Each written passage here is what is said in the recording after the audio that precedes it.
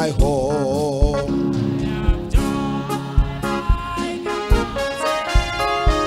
Joy like a fountain. I have joy like a fountain in my home. In my home, I have joy like a fountain. I have joy like a fountain. I have joy like a fountain in my home. I have joy like a fountain. I have joy like a fountain. I have joy like a fountain in my home. Oh, I have joy like a fountain. I have joy like a fountain. I have joy like a fountain in my home. Sing it now. I have joy like a fountain. Sing it now. I have joy like a fountain. I have joy like a fountain in my home. I have joy like a fountain. I have joy like a fountain. I have joy. Listen. I have joy like a fountain. I have joy like a fountain. I have joy like a fountain in my home. I have joy like a fountain. I have joy like a fountain. I have joy like a fountain in my home. I have joy. Joy like a fountain. I have joy like a fountain. I have joy. Who is spoiling it? Listen. I have joy like a fountain. I have joy like a fountain. I have joy like a fountain in my home. I have joy like a fountain. I have joy like a fountain. I have joy like a fountain in my home. I have joy. It's springing forth like a fountain. I have joy like a fountain in my home. Oh, I have joy like a fountain. I have joy like a fountain. I have joy like a fountain in my home. I have joy. I have joy like a fountain. I have joy like a fountain. I have joy like a fountain in my home. I have joy like a fountain. I have joy like a fountain. I have joy like a fountain in my home. When we're now singing, I have joy like a fountain in my heart. I have come to discover that if you don't have joy, you can't give another person joy. Otenya obani kole felo mi. Tó bá ti láyọ̀ lọ́kàn rẹ, o lè fáwọn ẹlòmíì láyọ̀. Wàá máa kanra máwọn èèyàn, wàá máa báwọn èèyàn jà láì nídìí. Torí pé kò sáyọ̀ nú ọkàn tiẹ̀ gan. We are going to make it is a declaration. Joy like a fountain. I don't want a reservoir of joy. I want a fountain of joy. If it's a reservoir, it can be emptied one day. It can get finished. If it's a fountain, it keeps springing forth. It does not come to an end. Oh, I have joy like a fountain. I have joy like a fountain in my heart. I have joy like a fountain. I have joy like a fountain. I have joy like a fountain in my heart. In my heart.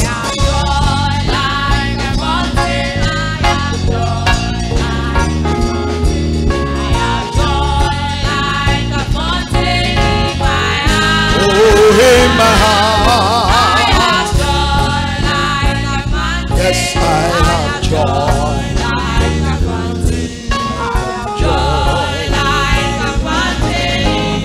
Oh, in my heart, I have joy like a unspeakable joy, like a fountain. I have joy like a fountain in my heart. I have joy like a fountain. I have joy like a fountain. I have joy like a fountain in my heart. You're going to lift up your voice and say, Lord, let the fountain of joy begin to burst out in my heart in the name of Jesus. Let the fountain of joy. Orísun ayọ̀. Ẹ jẹ́ kó bẹ̀rẹ̀ sí máa sọ jáde nínú ọkàn mi. Gbàdúrà fúnra rẹ ni. Fountain of joy. Fountain of joy in my heart, in my home. Lord, let it begin to spring forth. Let it begin to spring forth. Get Olúwa sí orísun ayọ̀. Ṣí sílẹ̀ nínú ọkàn mi. Kí n lè fún ọkọ mi láyọ̀. Kí n lè fún ìyàwó mi láyọ̀. Kí n lè fún àwọn òbí mi láyọ̀. Orísun ayọ̀. Ó yá ṣí nínú ọkàn mi. Somebody is praying. Lebeko steni andaba. Lord, let the fountain of joy, let it open up inside my heart, that may become a giver of joy to everybody that surrounds me. Joy to my wife, joy to my children, joy to my in-laws, joy to my siblings. Lord, make me a fountain of joy. Thank you, mighty God. In Jesus' mighty name, we all pray. Olúwa, èèyàn tí ó láyọ̀ kò lè fẹ́ lómi láyọ̀. Mo dúró bí ikọ̀ àti ìríjú Ọlọ́run alààyè lálẹ́. Mo sọ tẹ́lẹ̀ sí ayé ẹnì kọ̀ọ̀kan tó ń ṣe àmì nínú ìpàdé yìí. Orísun ìbànújẹ́ nínú ilé yín ó yá kó gbẹ dànù. Orísun ìbànújẹ́ nínú ọkàn rẹ lórúkọ Jésù ó yá kó gbẹ dànù. Orísun ayọ̀ ó yá kó ṣí sílẹ̀. Ọlọ́run ẹ ṣé ní orúkọ Jésù Kristi Olúwa wa. Hallelujah.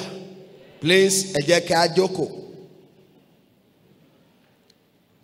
New wine in your home. New wine in your marriage. Wine titun nínú ilé yín. Wine titun nínú ìgbéyàwó yín. A ti ṣàkíyèsí wípé wine dúró fún ayọ̀. Torí ibi tó dùn níbi ayọ̀, níbi ìdùnnú, ibẹ̀ là ń ti rí wáìnì. Wáìnì dúró fún ayọ̀, ó dúró fún ìdùnnú. A ti gbàdúrà, a sì gba Ọlọ́run gbọ́ wípé bí Sátánì bá kọ̀ bó sì fẹ́, nínú ilé rẹ ayọ̀ yóò jọba. inú ìgbéyàwó rẹ ayọ̀ yóò jọba. A ti rí wípé Jésù ni orísun ayọ̀ tí kìí tán. Ó ní orísun ayọ̀ tí kìí gbẹ. Ṣùgbọ́n a rí wípé kìí ṣàyọjú ràn. Ibi tí wọn bá pè sí kò ní lọ bẹ̀. A rí inú Jòhánù orí kejì wípé wọ́n pè síbi ìgbéyàwó wọn ni. Ìní ò jẹ́ kí ayẹyẹ wọn kó di yẹ̀yẹ́. We saw in John chapter 2 that Jesus is the fountain of new wine, is the giver of new wine. And we saw that Jesus, one thing about him is that he does not poke nose into affairs of people. If he's not invited, he doesn't come in. So in John chapter 2, we saw that they invited him to the wedding, and Jesus was there. And we said they were very fortunate that Jesus was there, because if Jesus had not been there, their celebration would have ended in disgrace and shame. Torí pé Jésù wà ńbẹ̀, ó ní ó jẹ́ kí ayẹyẹ wọn kó di yẹ̀yẹ́. A sì sọ pé ó wà ńbẹ̀ torí wọ́n pè é síbẹ̀ ni. Àkíyèsí lánàá wípé Jésù Kristi táwọn à ń sọ yìí, tó bá ti fẹ́ fún yàn ní wáìnì titun, ó nílò ìgò titun. We said if Jesus is going to give us new wine and the wine will not be wasted, Jesus will need new bottles. Because when we read in the book of Luke, we saw that if you put new wine into old bottle, you will rent the bottle. The bottle will be broken and the wine will be lost. So new bottle is needed for new wine to be held. So a rí wípé a nílò ìgò titun. Ọlọ́run sì sọ fún wa lánàá wípé ìwọ gan ó ní ìgò titun yẹn. A sì lè di ìgò titun tá a bá bọ́ ògbólógbòó ọkùnrin nì sílẹ̀. We saw yesterday from the book of Ephesians chapter 4, from verse 17 to verse 32, where it ended, that you cannot become the new bottle that will take the new wine that God wants to release, except you have put off the old man with his deeds. I remember that we said you are not just putting up the deeds of the old man, but you need to also put off the doer, which is the old man, the flesh. Aṣọ wípé, kìí ṣe wípé ìṣe ògbólógbòó ọkùnrin nìkan la bọ̀ sílẹ̀.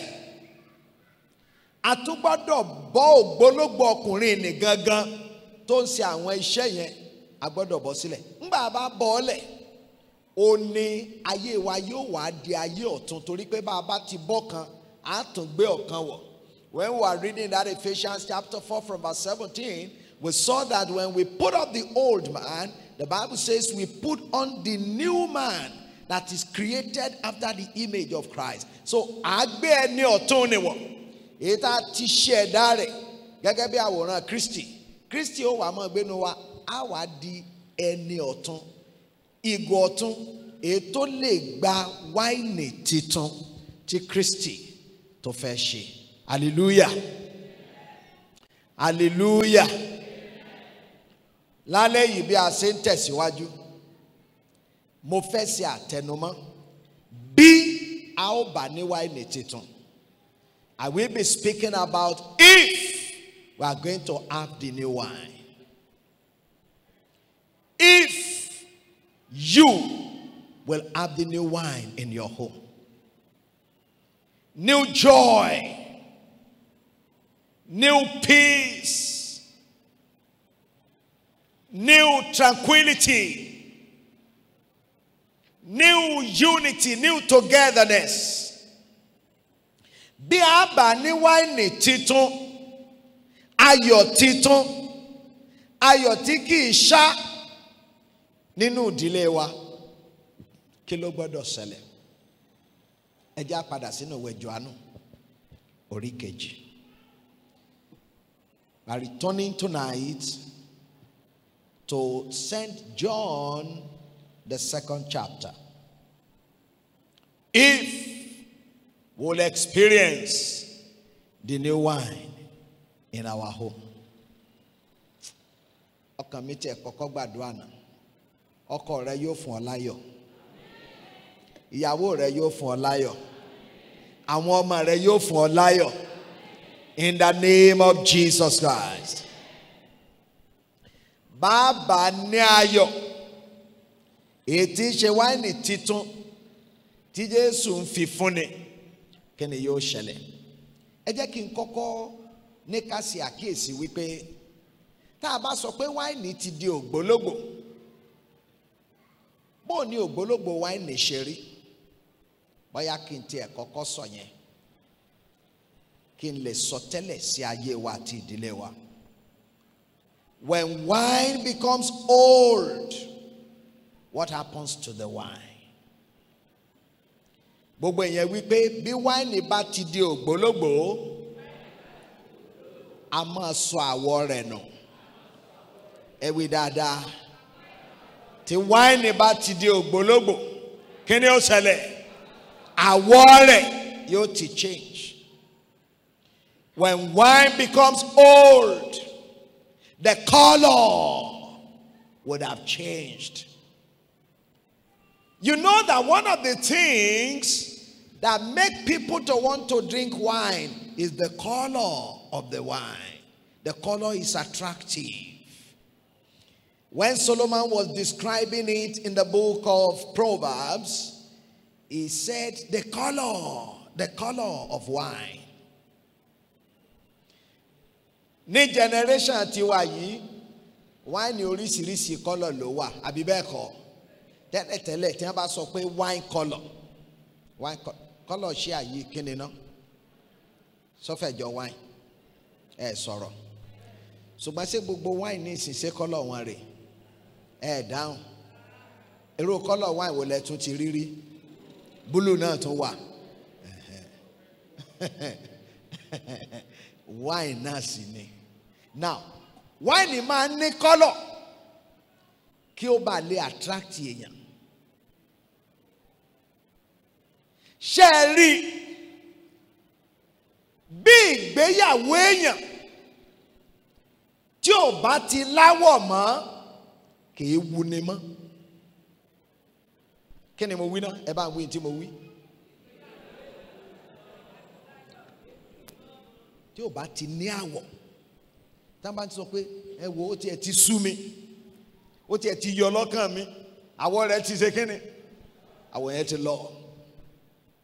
Ẹ jẹ́ n gbàdúrà fún yín náà. Ìdílé rẹ kò ní sọ àwọ̀ nù. Ìgbéyàwó rẹ ò ní sọ àwọ̀ nù. Tí ìgbéyàwó rẹ bá ń wu àwọn ènìyàn, tí wọ́n ń fi ìgbéyàwó rẹ tọrẹ àbí tọrọ, torí wípé kò tí ì sọ àwọ̀ nù ni. Táwọn èèyàn bá sọ pé àìwọ náà, ẹ jẹ́ kí tiwa náà rí bíi tàwọn Reverend Michael lágbára Ọlọ́run, Olúwa jọ̀ọ́ o, Olúwa jọ̀ọ́ o. Ìgbéyàwó rẹ̀ láwọ̀ ló jẹ́ kó máa attract àwọn èèyàn. Ó ṣeni láàánú wípé nínú ayé tá a wà yìí, ọ̀pọ̀lọpọ̀ ìgbéyàwó àwọn ènìyàn ló ti sọ àwọ̀ nù. Nítorí pé wáìnì ìgbéyàwó wọn ti di ògbólógbò.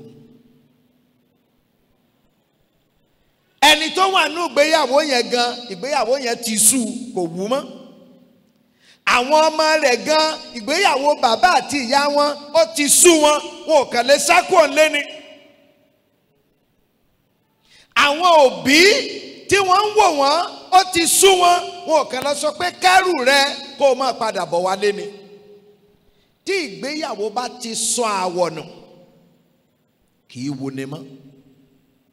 When marriage has lost its color, when the wine in marriage has become old wine, the marriage will no longer be attractive.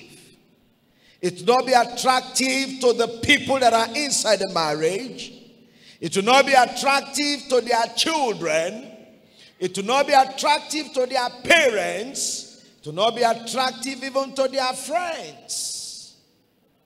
If your marriage is no longer attractive, if people can look at your marriage and pray that they desire to have a marriage like your own, it is because the color of your marriage is gone. Olúwa tó rán mi sí yín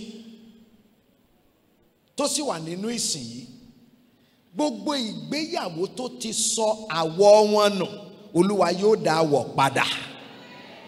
Ìgbéyàwó yẹn yóò wù ní lẹ́ẹ̀kan sí i. Nǹkan kejì, ẹ wí pé bí wáìnì bá ti di ògbólógbòó, ẹ wí sókè, ẹ wí pé a máa sọ adùn rẹ̀ nù. The taste will be lost. The older the wine becomes, the tasteless it also becomes. In fact, ó lè má jẹ́ pé yóò sọ adùn nìkan kọ́, ṣùgbọ́n ó lè ti kan kó wá di pé ni ó bá mú ọlọ́mọdé ó ṣàìsàn. The taste is lost. Kò ní dùn mọ́. Ẹ jẹ́ n gbàdúrà fún ẹnìkan tó rí àmì ṣe. Ìgbéyàwó rẹ yóò máa dùn sí ni. Mo ní yóò máa dùn sí ni.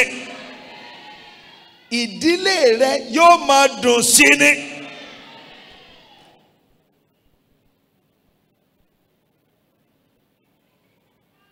Ẹni tó kọrin tó wí pé oyin sọ adùnnú ó dẹni yẹ̀yẹ́.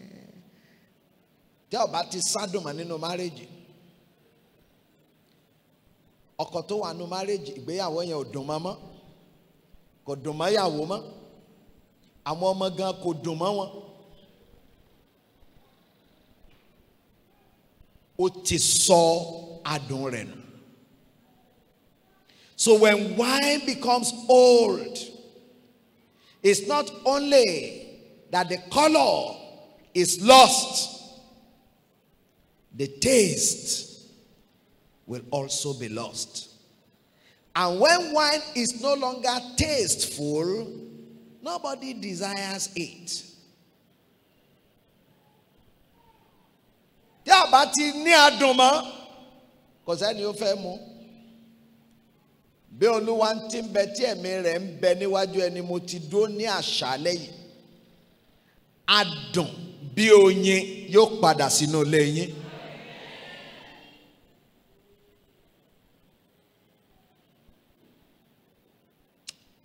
Bẹ́ẹ̀ ni yóò rí lórúkọ Jésù. Bí èyí yóò bá wá ṣẹlẹ̀, tá ní ìgbéyàwó tó ládùn, tá ní ìgbéyàwó tó láwọ̀ tó wuni, tá ní ìdílé tó ládùn, tá ní ìdílé tó láyọ̀ tó sì láwọ̀ tí ń sì ń wuni, kí la gbọ́dọ̀ ṣe àkíyèsí. Jòhánù orí kejì.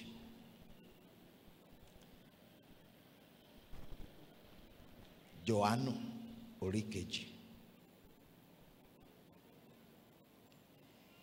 À ń kà láti ẹsẹ̀ ìkíní. Jòhánù orí kejì.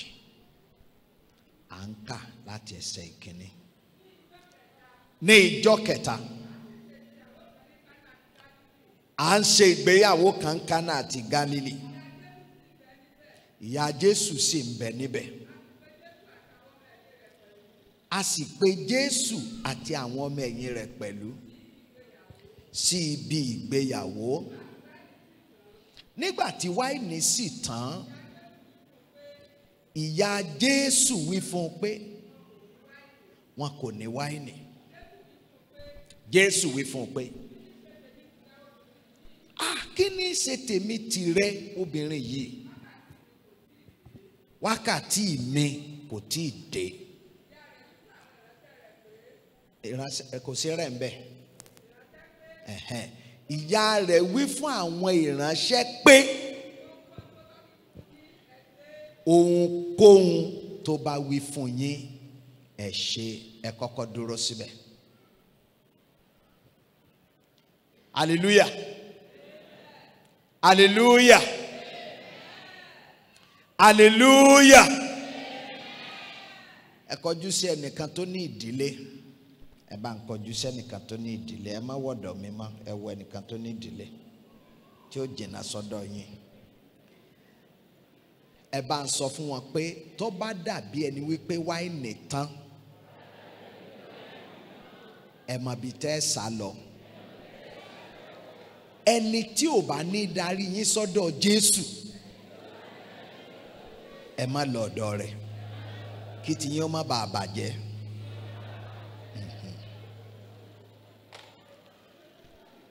Jẹ́ n gbàdúrà fún yín tí ẹ ò ní bàjẹ́.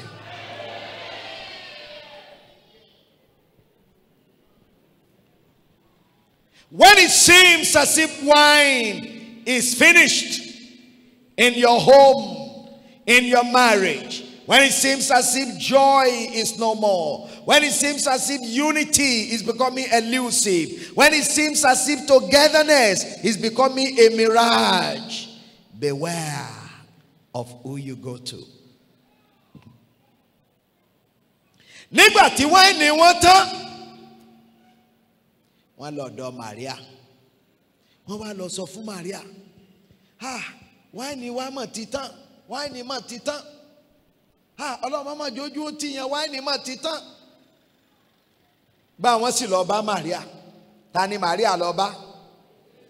Dá mi lóhùn mọ́. Ó wá lọ fọ̀rọ̀ wọn lọ Jésù.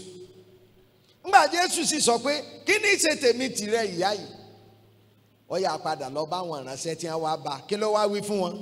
Ẹ lọ bá fúnra yín. Ẹ lọ bá fúnra yín.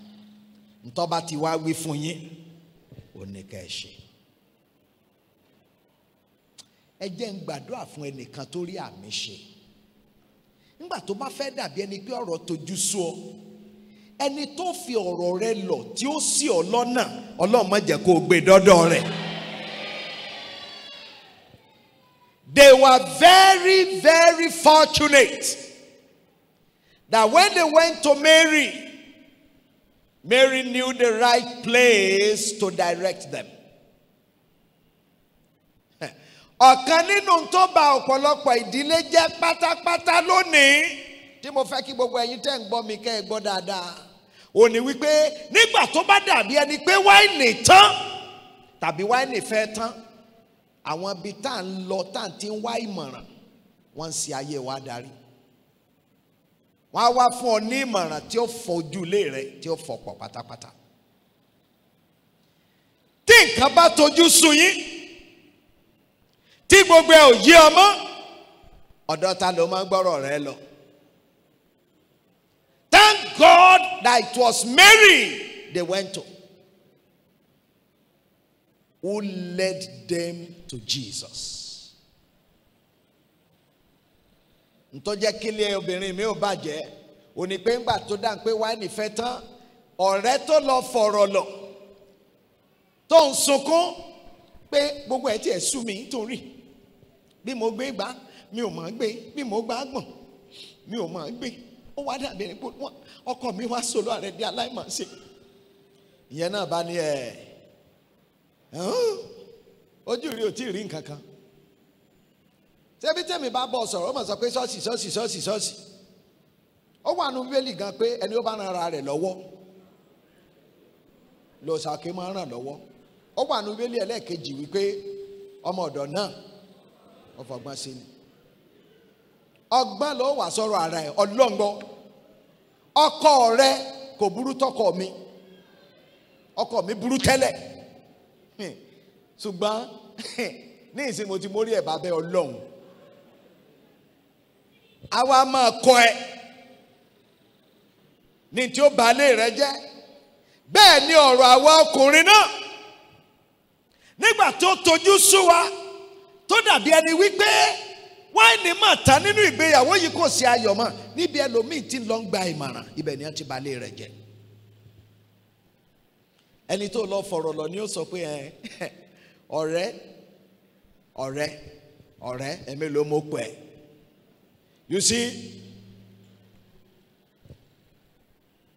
obìnrin tí wọn bá lórogún orí wọn èpè, I'm telling you,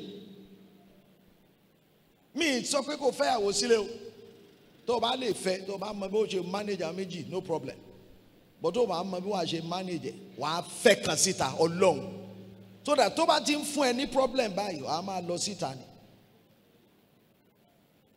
bí tí wàá ṣe máa lọ cool down. Tó bá ti mú lé gbóná wàá lọ sí cooling center.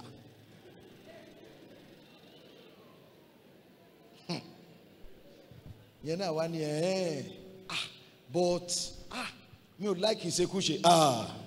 Ó ní ìṣekúṣe kọ́ náà ń pè yẹn. Kò sí bí wọ́n ṣe lè máa la ọbẹ̀ kan náà lójoojúmọ́ kó mọ́ sunyàn ọlọ́ngbọ̀n.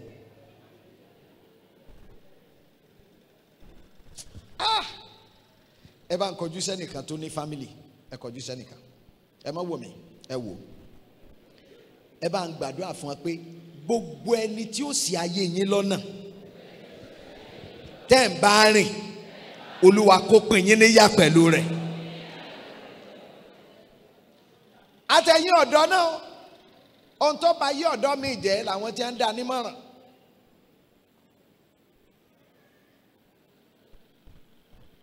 Àwọn tó ń dá nímọ̀ràn níjọ́ tó ti sọ fáwọn ọ̀rẹ́ rẹ̀ pé àwọn ọ̀rẹ́ mi mẹ́ta àtàjọ rìn ibi tá a ti ń sọ̀rọ̀ níjẹta, so mi mọ kí là á sọ débẹ̀ ṣá, mo wá sọ fún ọ pé to the glory of God I'm a virgin. Wo bá ṣe ń fi mi ṣe ẹ̀yẹ Ọlọ́run ojú dẹ̀ ń tì mí gan. So mo dé yàrá mo dẹ̀ ń sùn ẹkún. Yẹn náà bá ní kí ni ìwọ náà pera ẹ̀ virgin. Ayé ẹ bàjẹ́ Ọlọ́run gbọ́ ní generation yìí. Àfúnnímọ̀ràn tí ọkùnkùn wa báyé rẹ̀ jẹ́.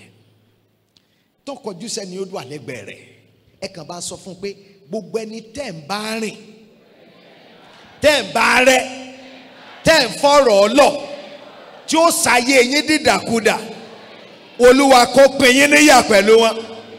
Ó yá ṣe àmín, ṣe àmín lẹ́ẹ̀kejì.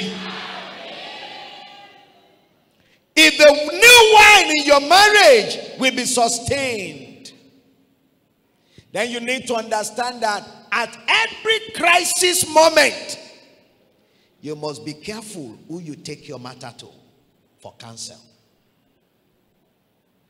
Bí wáìnì títún tí ó bá wọnú ilé yín, tí ó sì máa sàn, tí ò ní dáwọ́ dúró, ẹ gbọ́dọ̀ kíyèsára. Nígbà tí nǹkan bá dàbí ẹni pé kò rí bá a ṣe ń fẹ́ mọ́, ta lẹ̀ ń fọ̀rọ̀ yín lọ? Ṣé ẹni tí ó darí rẹ sọ́dọ̀ Jésù ni àbẹ́ni tí ó tì ọ́ jìnnà sí Kristi? Who is your advisor? Who is your counselor? Who is your closest friend with whom you always share your burdens? Ta ni ọ̀rẹ́ yín tímọ́tímọ́ tó jẹ́ wípé bí ọ̀rọ̀ bá ti kó yín lọ́kàn, tọ́rọ̀ bá dojúrú tí ò yé yín mọ́, òun lè máa fọ̀rọ̀ yín lọ. Ìmọ̀ràn tó bá sì fún ọ, òun náà ló máa ń tẹ̀lé. Ọjọ́ kan mo ń lọ ìrìn àjò, ìsìgbé ká mo wọ mọ́tò èrò tí mo wọ̀, róò tí mo jókòó sí, róò kan bẹ níwájú mi. Àwọn ọmọbìnrin polytechnic kan ni wọ́n jókòó síbẹ̀, àwọn mẹ́ta, ẹnìkan tún jókòó lẹ́gbẹ̀ẹ́ wọn. Àwọn ọmọ mẹ́ta yìí wá ń bára wọn sọ̀rọ̀. Ìkan nínú wọn ó wá ń fún àwọn méjì yòókù ní ìmọ̀ràn bí wọ́n ṣe gbé ayé wọn tí wọ́n bá ṣe márèjì. Ó náà ò tí ì máa rí o.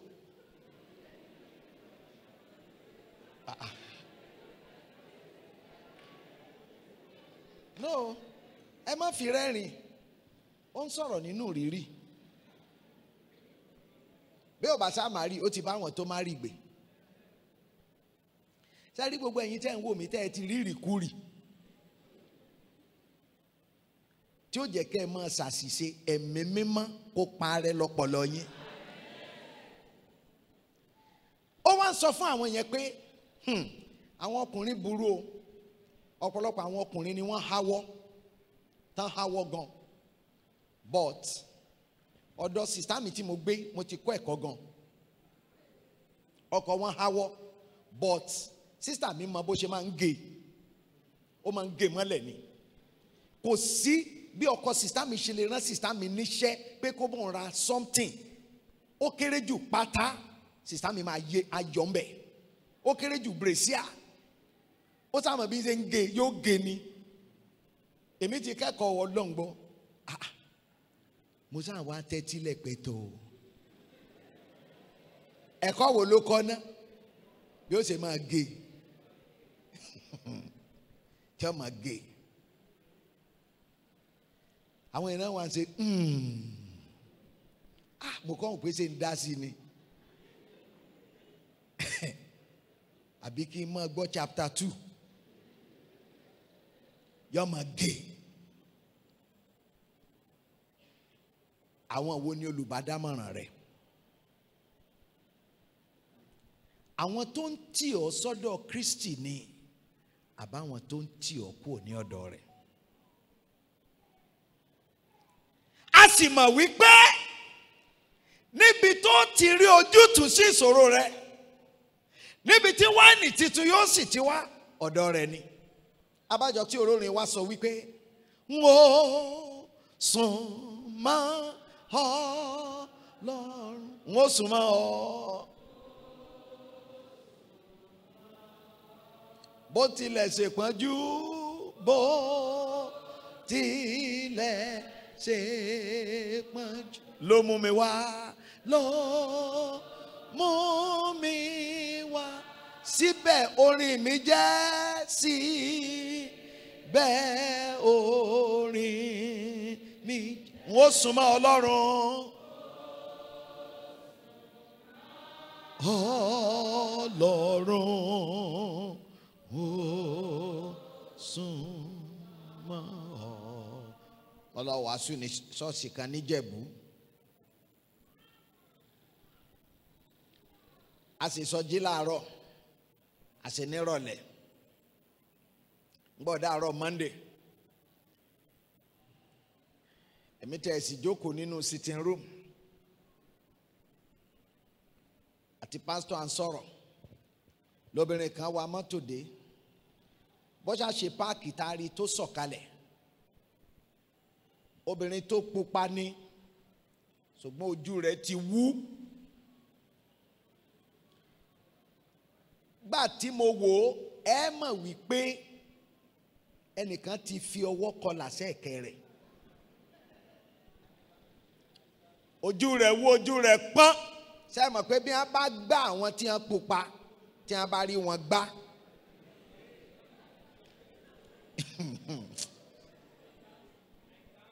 Tí wọ́n bá rí wọn gbá, yóò hàn dáadáa. Bó ṣe sọ̀kalẹ̀ ní sunkún. Madam, kí ló dé? Ó lọ́kọ òun ni o. Ó lọ́kọ òun ló lù òun o.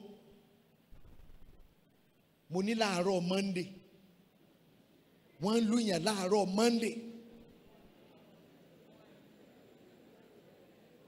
Monday morning. Ṣé ọkọ yín kò wá ṣọ́ọ̀ṣì lánàá ni? Ìyàwó ní ara tó yà mí lẹ́nu nù o. Ó wá láàárọ̀, ó wá nírọ̀lẹ́ o. Ó gbọ́rọ̀ Ọlọ́run láàárọ̀. Ó gbọ́ tí ìrọ̀lẹ́. Ó dàárọ̀. Ó gbá yàwó létí. Mo ní níbo ló wà? Ó ní bẹ́ẹ̀ ńlé. Pásítọ̀ ẹ̀ jẹ́ àlọ́. La bá gbéra. Ngbà délé wọn. Bọ́kọ ṣe rí mi lọ́ọ̀kan pẹ̀lú pásítọ̀, ọkọ bá ń rẹ́rìn. Mo ní ìwọ ọkùnrin burúkú yìí. ẹ̀rín jàtijàti wo ló wà rìn? Ṣé wọ́n ló gbá èèyàn létí tí ìlà sì kọsẹ̀ ẹ̀kẹ́ rẹ̀?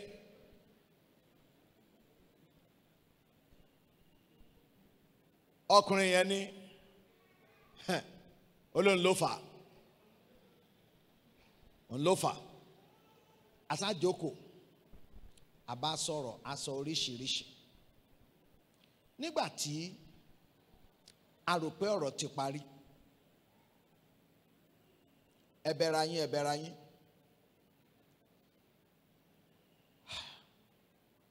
Ìwọ ìyàwó wá go, this is after 8. Ìwọ ò tí dọ̀gá níbi iṣẹ́ rẹ, tó o bá létí wọ́n lè sáàkì ẹ. Ọ̀gá lọkọ rẹ, ńgbọ́ ọba wù ló lè débi iṣẹ́. Bọ́ sínú ilé, lọ fomi bọ́ ojú kó o fi powder, kó o fi pàlà rẹ, kó o wá máa lọ bí iṣẹ́ rẹ. Ṣùgbọ́n ó gbé àwa padà sí ibi tó ti gbé wa wá. Nígbà tí ń gbé wa lọ lójú ọ̀nà, mo wá sọ fún obìnrin yìí wípé níwọ̀n bá àkókò tí mo fi bá ìwà àtọkọ rẹ sọ̀rọ̀, mo ti rí wípé àlàáfíà lé yín kìí sọwọ́ ọkọ rẹ ló wà, ọwọ́ rẹ ló wà. Ó ní kí nìdí? Mo ní ọkọ tí mo rí yìí ó lágídí débi wípé tí ìwọ torí rẹ bá wálẹ̀, ìwọ ló mú balẹ̀. Jẹ́ kí Ọlọ́run ó ṣiṣẹ́ lórí rẹ. Ló bá ní, ẹjọ́ sà, mi ìfẹ́ gbọ́ ìwàásù mọ́. Mi ìfẹ́ gbọ́ ìwàásù mọ́ torí gbogbo tó ń ṣẹlẹ̀ yìí kì í ṣe ẹ̀bi ẹ̀, ẹ̀bi mi ni. Èmi ni mo fi ìyà jẹ ara mi. Mo ní bó o ní bíi ti báwo? Ó ní àwọn ọ̀rẹ́ mi ti sọ fún mi tipẹ́tipẹ́ nítorí yẹ kí n ṣe fún un. Èmi ni mò ń sọ pé torí mo jẹ́ Christian, mo jẹ́ Christian, but mo ti make up mind mi, màá ṣe ni. Ó ní kí wọ́n ní o ṣe. Ó kọ́ dákẹ́. Kí wọ́n ní o ṣe. Ó ní màá sọ di gbẹ̀wù dání ni. Màá sọ di gbẹ̀wù dání. Ẹ dákun, kí ni ń jẹ́ gbẹ̀wù dání? No, ẹ ṣàánú mi ná. Kí ni ń jẹ́ gbẹ̀wù dání? Ẹ tí ó bá sọ̀rọ̀ kó náwó ni ẹ ń fẹ́ general. Kí ni ń jẹ́ gbẹ̀wù dání? Ẹ mọ̀. Yes baba, ẹ ṣeun jàre. Yóò sọ di ọ̀dẹ̀. Yóò sọ di ọ̀dẹ̀. Gbẹ̀wù dání, ó lóun ó sọ di gbẹ̀wù dání. Mo wá kọjú sí pásítọ̀ rẹ̀. Mo ní pásítọ̀, ẹ gbọ́ ọmọ ìjọ yín. Yóò sọ ọkọ rẹ̀ di gbẹ̀wù dání. You know, if I tell you the transliteration of gbẹ̀wù dání, it will shock you. Not the translation, transliteration of gbẹ̀wù dání. You know that it actually, simply, it means hold the cloth. Tẹ́ ẹ bá mọ̀ túmọ̀ gbẹ̀wù dání, ẹ jẹ́ n sọ fún yín. Ìtumọ̀ rẹ̀ dà, ó ní wípé kódà bí àlè bá wọlé tí ó bá mi sùn, aṣọ wa tá a bá bọ́ òun la kò lè lọ́wọ́. Pé ó yá kọjú ẹ̀ sógiri kó o ká sọ dání, ojú àtàrí ìsìn tá a ṣe jàre. Ọkọ náà wà ká sọ dání, yóò mọ̀ sọ pé ẹ má jẹ́ ó pẹ́, ẹ dákun o, ẹ má jẹ́ ó pẹ́.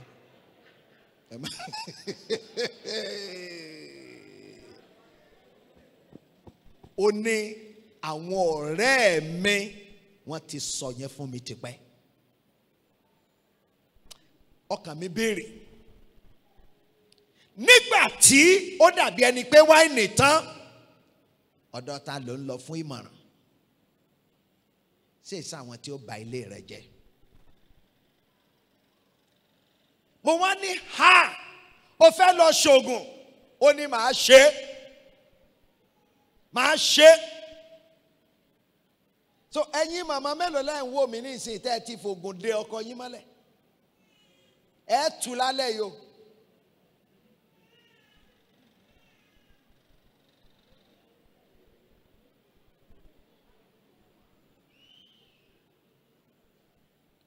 Ọlọ́run sọ di gbẹ̀wù dání.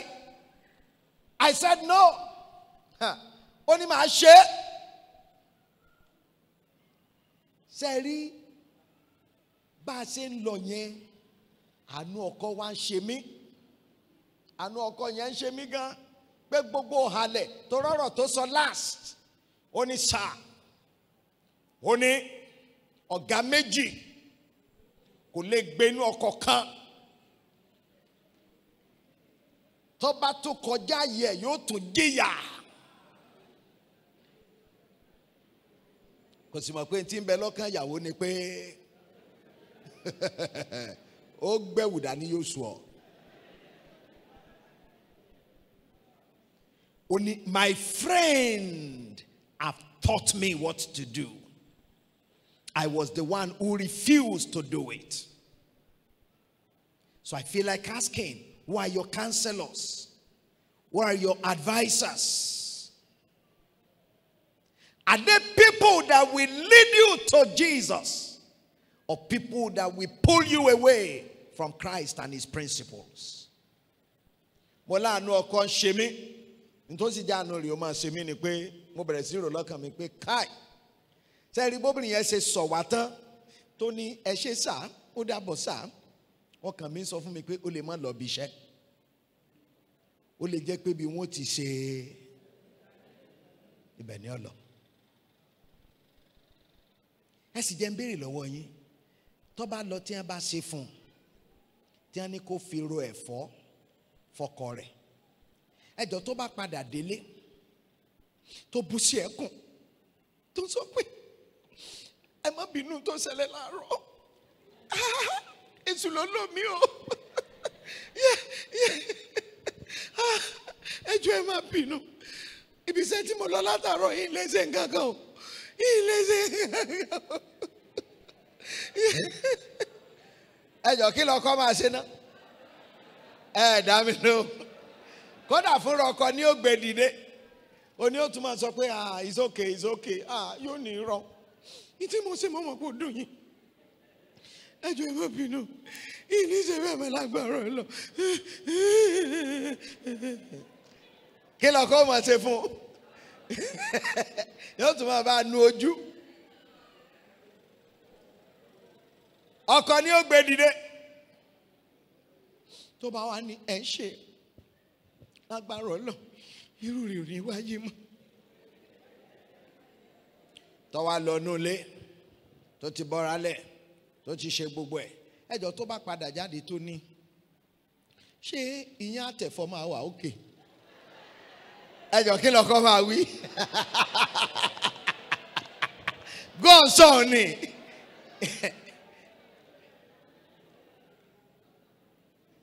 Ọkọ sì ní mọ̀ pé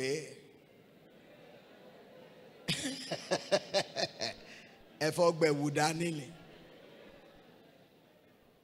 Ẹkún tó sun ẹkún gbẹ̀wù dání ni. Omijé tó jáde lójú rẹ̀ omijé gbẹ̀wù dání. Ìkúnlẹ̀ tó kúnlẹ̀. Ọkọ jẹyán. Ọkọ tún béèrè ẹ̀fọ́ sí i pé sẹ́fọ̀ sẹ́kù.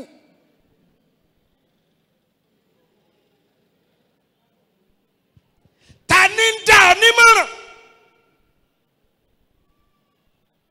Who are your counselors?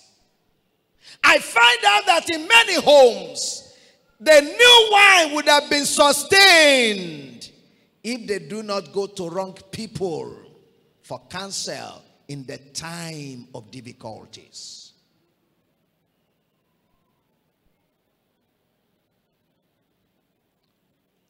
Àwọn ènìyàn yìí wọ́n sáré lọ sọ́dọ̀ Maria. A dúpẹ́ pé Maria kò ṣì wọ́n lọ́nà. Maria darí wọn kí wọ́n lọ sọ́dọ̀ Jésù. Ẹ bá mi kọjú sẹ́ni tó jókòó tì yín. Ìbá àjọkùnrin ìbá àjọbìnrin. ẹ bá ń sọ fún wa pé gbogbo ìmọ̀ràn tó bá ti lòdì sí ọ̀rọ̀ Ọlọ́run, gbogbo ìmọ̀ràn tí ó bá ti mú yín kọ̀yìn sí Jésù, ẹ sá fún. Yes, you must run away from such counsel. So Mary led them to Christ. But did you notice what Mary said? Let's look at the Bible. Verse 5. Ẹsẹ̀ ìkarùn. Ìyá rẹ̀ ó wá wí fún àwọn ìránṣẹ́ pé ohunkóhun tí ó bá wí fún yín, ẹ ṣe. Hallelujah. Ohunkóhun tí ó bá wí. Gbogbo èèyàn wí tẹ̀lé mi wípé bí a ó bá ní wáìnì títún tí kì í tán, Jésù gbọ́dọ̀ máa sọ̀rọ̀ nínú ilé wa. Sọtẹ́lẹ̀ sí àwọn èèyàn méjì, wá kàn bá mi sọtẹ́lẹ̀ ni pé Jésù ò ní dákẹ́ lórí ọ̀rọ̀ ayé yín.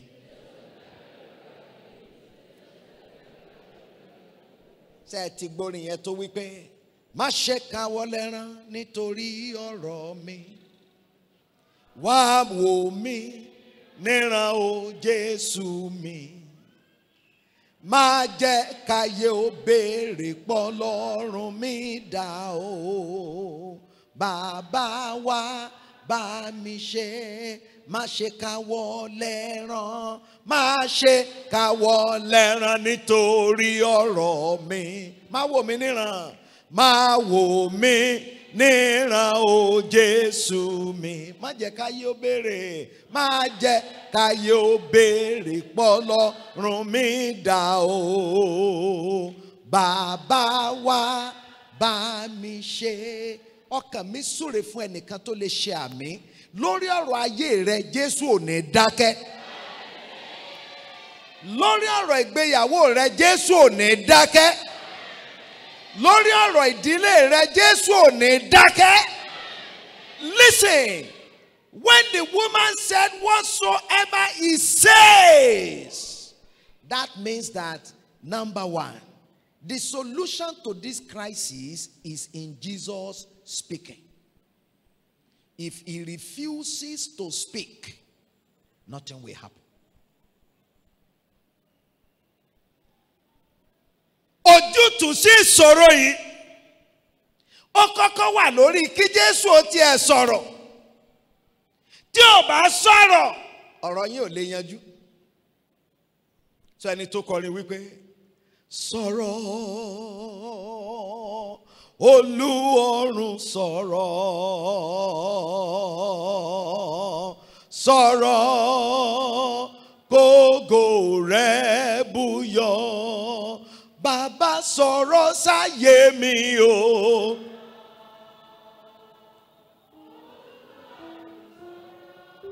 Bàbá sọ̀rọ̀ sáyé mi, sọ̀rọ̀ kógo rẹ̀ búyọ, sọ̀rọ̀ sáyé ọkọ wa. Olúọ̀run sọ̀rọ̀, bàbá sọ̀rọ̀ ká gbọ́ o, sọ̀rọ̀ kógo rẹ̀ búyọ, sọ̀rọ̀ sáyé aya mi o, sọ̀rọ̀ bàbá. Olúọ̀run sọ̀rọ̀, bàbá sọ̀rọ̀ rẹ̀ ká gbọ́, sọ̀rọ̀ kógo rẹ̀ búyọ, sọ̀rọ̀ sáyé ọmọ wa. Olúọ̀run sọ̀rọ̀, bàbá sọ̀rọ̀ ká gbọ́ o, sọ̀rọ̀ kógo rẹ̀ búyọ. Bí Olúwa ti ń bẹ tí ẹ̀mí rẹ̀ ń bẹ lórí ìdílé rẹ, Olúwa ò ní dákẹ́. Olúwa ò ní fọwọ́ lẹ́rán. Ó ní tó bá wí. Ìyẹn ni pé kó yá sọ̀rọ̀ ni o. So tí wọ́n bá dọ́dọ̀ Jésù tí Jésù ò bá sọ̀rọ̀, ọ̀rọ̀ wọn ò lè yanjú. Mo fẹ́ kẹ́ ẹ mọ̀ wípé ìdílé tí Kristi ò bá ti máa sọ̀rọ̀, ọ̀rọ̀ wọn ò lè lójútùú. Jésù gbọ́dọ̀ máa sọ̀rọ̀ nínú ilé yín. Yín sì máa tó bí ọ̀nà mẹ́ta tí máa fi sọ̀rọ̀. Yín máa tó bí ọ̀nà mẹ́ta. Ẹ wí tẹ̀lé mi wípé a máa sọ̀rọ̀ láti inú ọ̀rọ̀ rẹ̀ bí a ti ń kà á. Ẹ wí lẹ́ẹ̀kan sí i, a máa sọ̀rọ̀ láti inú ọ̀rọ̀ rẹ̀ bí a ti ń kà á. Ẹ sọ fẹ́ni ó jókòó lẹ́gbẹ̀ẹ́ yín nínú ìdílé yín. Ẹ máa ka ọ̀rọ̀ rẹ̀ lójoojúmọ́ kẹ́ ẹ lè máa gbọ́ ọ̀rọ̀ rẹ̀. Torí bí ó bá sọ̀rọ̀, nǹkan bàjẹ́ o. Tí wọ́n bá ti wọlé kan tí mo rí tí wọ́n gbé kinní kan sókè tí wọ́n ní Christ is the head of this house, the unseen guest at every meal, the silent listener to every conversation. Tí n bá lágbára máa bá wọn fàyà. Torí màmá wò pé tí Jésù bá ti silent ilé yín, ayé yín ti bàjẹ́.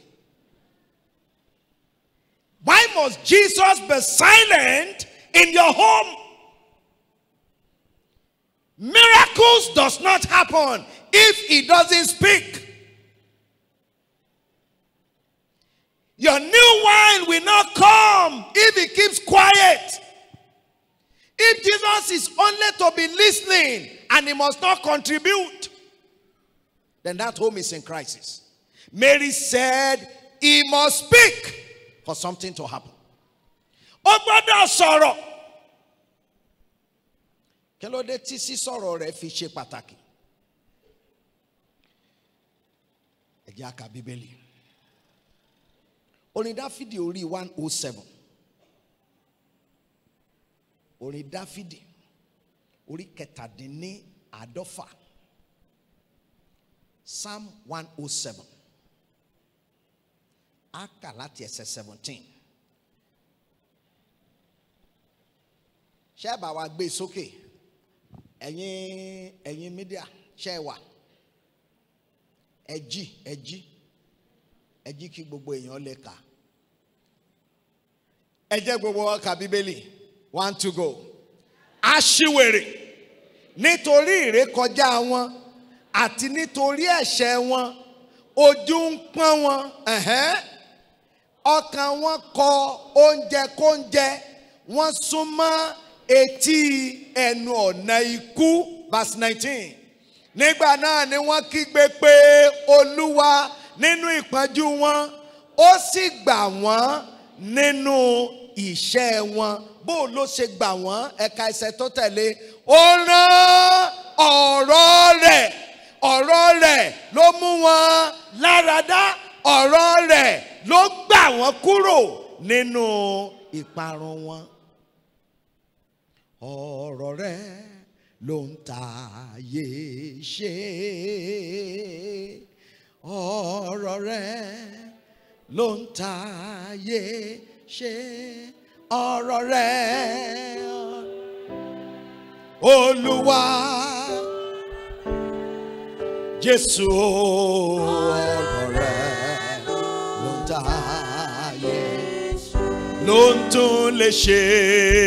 Ọ̀rọ̀ rẹ̀ ló ń tún lè ṣe.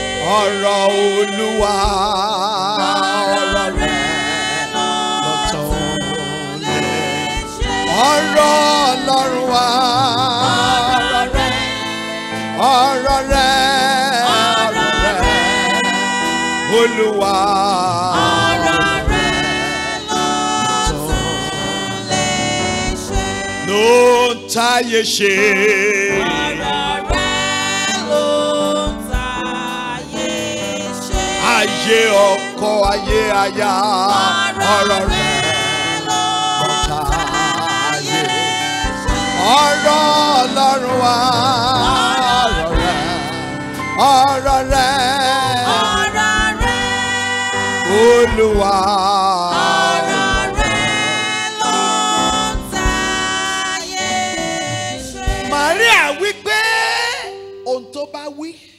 So he must speak. When he does not speak, nothing happens.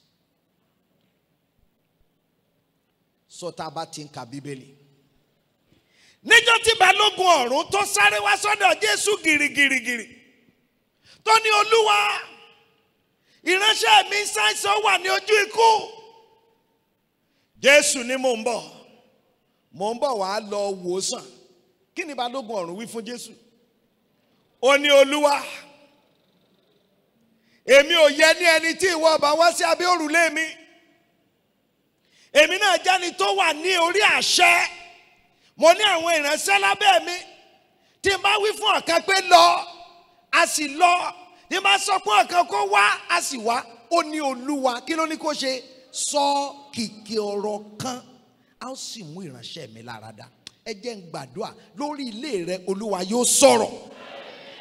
Lórí ọkọ rẹ, Olúwa yóò sọ̀rọ̀. Lórí ìyàwó rẹ, Olúwa yóò sọ̀rọ̀. Lórí àwọn òbí rẹ yẹn, Olúwa yóò sọ̀rọ̀. Lórí ọmọ rẹ yẹn tó ti yàyàkuyà, Olúwa yóò sọ̀rọ̀. Lórí ayé rẹ tó ti polúkúmuṣu, Olúwa yóò sọ̀rọ̀. When he speaks, things happen. And you see the centurion, who was not even a Jew, knew that once he speaks, something is going to happen. Ó wá ní sọ kìkì ọ̀rọ̀ kan. Bíbélì sọ pé Jésù sì sọ̀rọ̀. Ó ní lẹ́sẹ̀ kan náà. Nígbà wọn fi sáré wá bá bọ̀bọ̀ yẹn pé ẹ má yọ Olúwa lẹ́nu mọ́, ọmọ ti gbádùn. Ó béèrè onígbò ló gbádùn. Nígbà wọn sọ àkókò fún, ó jẹ́ àkókò tí Jésù sọ ọ̀rọ̀ yẹn gangan. Ẹ jẹ́ n gbàdúrà, kò ní dákẹ́ lórí ọ̀rọ̀ yín. Kò ní fọwọ́ lẹ́rán lórí ọ̀rọ̀ yín. Listen, our new wine comes when he speaks. Bó sì ti sọ pé a máa bá wa sọ̀rọ̀ nígbà tá à ń ka ọ̀rọ̀ rẹ̀. Hallelujah. Ẹlẹ́ẹ̀kejì, bó ní bá wa sọ̀rọ̀, ẹ wí pé a máa bá wa sọ̀rọ̀ nígbà tá à ń gbọ́ ọ̀rọ̀ rẹ̀. Ẹ wí yẹn dáadáa. Nígbà tá à ń gbọ́. Ó lè jẹ́ pé agbéra wa wá sí church. Kí là ń ṣe nísìn? À ń gbọ́ ọ̀rọ̀ Ọlọ́run. Hallelujah. Ìgbà míì ó lè jẹ́ nínú mọ́tò wa la wà. À ń play cassette. À ń gbọ́ ọ̀rọ̀ Ọlọ́run. A lè jókòó nínú ilé bí tọkọ-tìyàwó ká gbé CD ká máa gbọ́ ọ̀rọ̀ Ọlọ́run. Ẹ máa gbọ́ ọ̀rọ̀ rẹ̀. Nítorí pé nípa gbígbọ́ ni ìgbàgbọ́ fi ń wá. Faith cometh by hearing the word of God. Ń bá wa sọ̀rọ̀ lọ́nà kẹta. Ẹ wí pé a máa bá wa sọ̀rọ̀ nípa ìmísí ẹ̀mí mímọ́. Ẹ wí dáadáa, a máa bá wa sọ̀rọ̀ nípa ìmísí, inspiration of the Holy Spirit. So ó dáná mélòó? Èwo la àkọ́kọ́? Nípa kíka ọ̀rọ̀ rẹ̀. Kíka ọ̀rọ̀ rẹ̀. Ṣé rí gbogbo ẹ̀yin tẹ́ kí n ka ọ̀rọ̀ Ọlọ́run? Tó pé gbogbo ọjọ́ ayé yín kẹ́ ka Facebook. Kílẹ̀ tó ń ka? WhatsApp, Twitter, Instagram. Ibi tó ń lo gbogbo ayé rẹ̀. Tó bá ti wá di kó ka Bible, tó bá ìkàlà méjì. Ó yìí máa ń yan. Ìjọ tó bá tiẹ̀ wá gbé Bíbélì, tó bá jẹ́ pé àwọn ibi tó fẹ́ kà, àwọn ibi tí wọ́n ti ń kọ, àti àwọn Pẹ́rísì, àti àwọn Jẹ́búsì, àti àwọn àwọn àti pé ìwọ lọ, kí ni tó máa gbogbo ilé?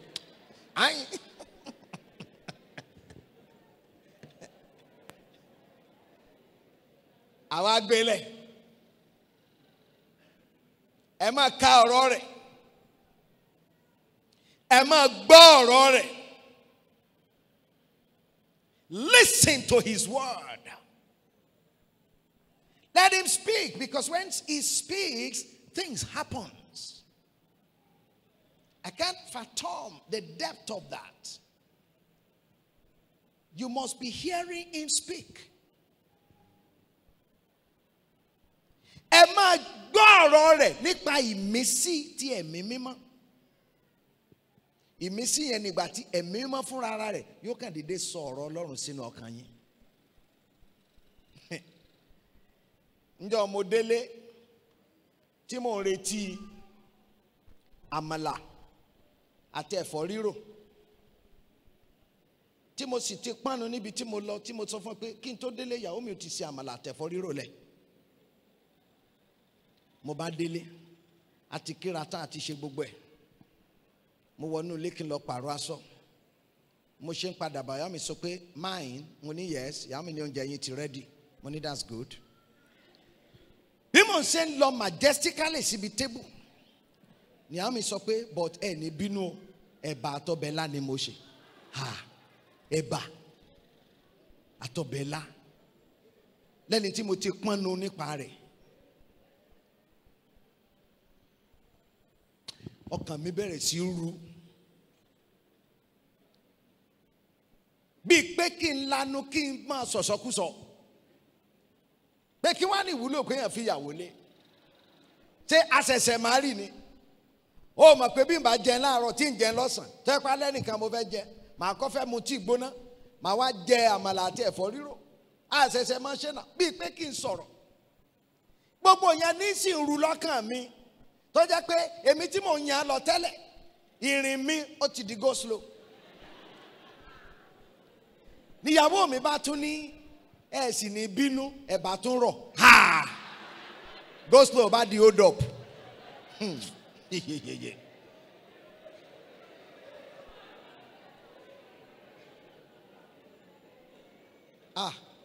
Ẹ dákun, ẹ bá ń sọ fún bàbá tàbí màmá tí ń bẹ lẹ́gbẹ̀ẹ́ yín yẹn, ẹ bá ń sọ fún bàbá bí màmá yẹn, ẹ bá ń sọ fún, ẹ kọjú sí wọn, ẹ bá ń sọ fún wọn pé ẹ máa fetí sí ìmísí ẹ̀mí mímọ́. Ẹ̀mí mímọ́ lágbára o. Ó kù díẹ̀ bíi pé kí n lanu kí n máa sọ̀sọ́kúsọ. Ẹ̀mí mímọ́ bá sọ sínú ọkàn mi pé ó ní Mike. Mo ní yes.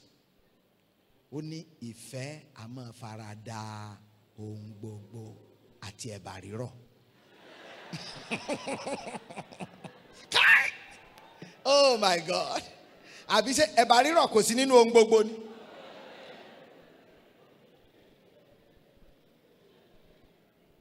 Tẹ́rí gbogbo ohun tí ń ru lọ́kàn mi bàlàbàlà. Gbogbo ẹ̀rọ ra lọlẹ̀. Tẹ́rí mo wá wókè. Tẹ́ ẹ bá gbọ́n tí mo sọ jáde. Mo ní that's all right. Mo ní time tí ẹ ti lọ gan tó 10. Ẹ̀bà rírọ̀ gan máa tètè digest. Á jẹ́ kéèyàn ò lè sùn. Ìyàwó mi ní èyà ẹ̀ ṣe.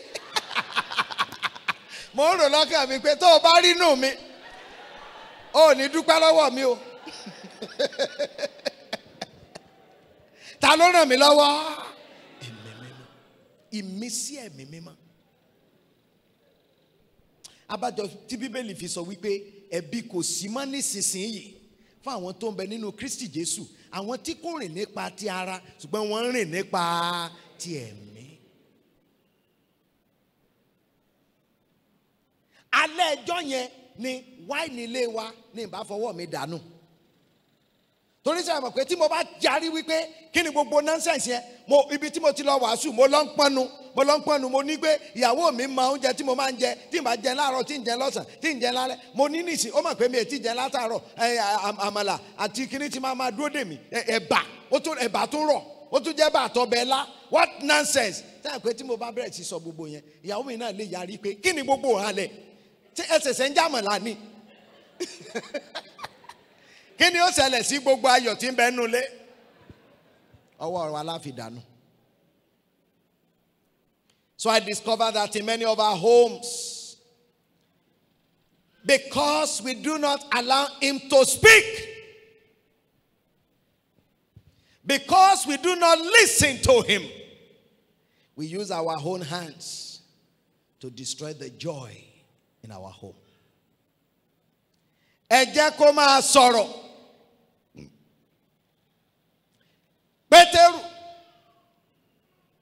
inú ìwé Lúùkù orí 5 tí wọ́n ti gbìyànjú láti pa ẹja, wọ́n fi gbogbo òru ṣe wàhálà tí wọn ò sì rẹ́jà kankan.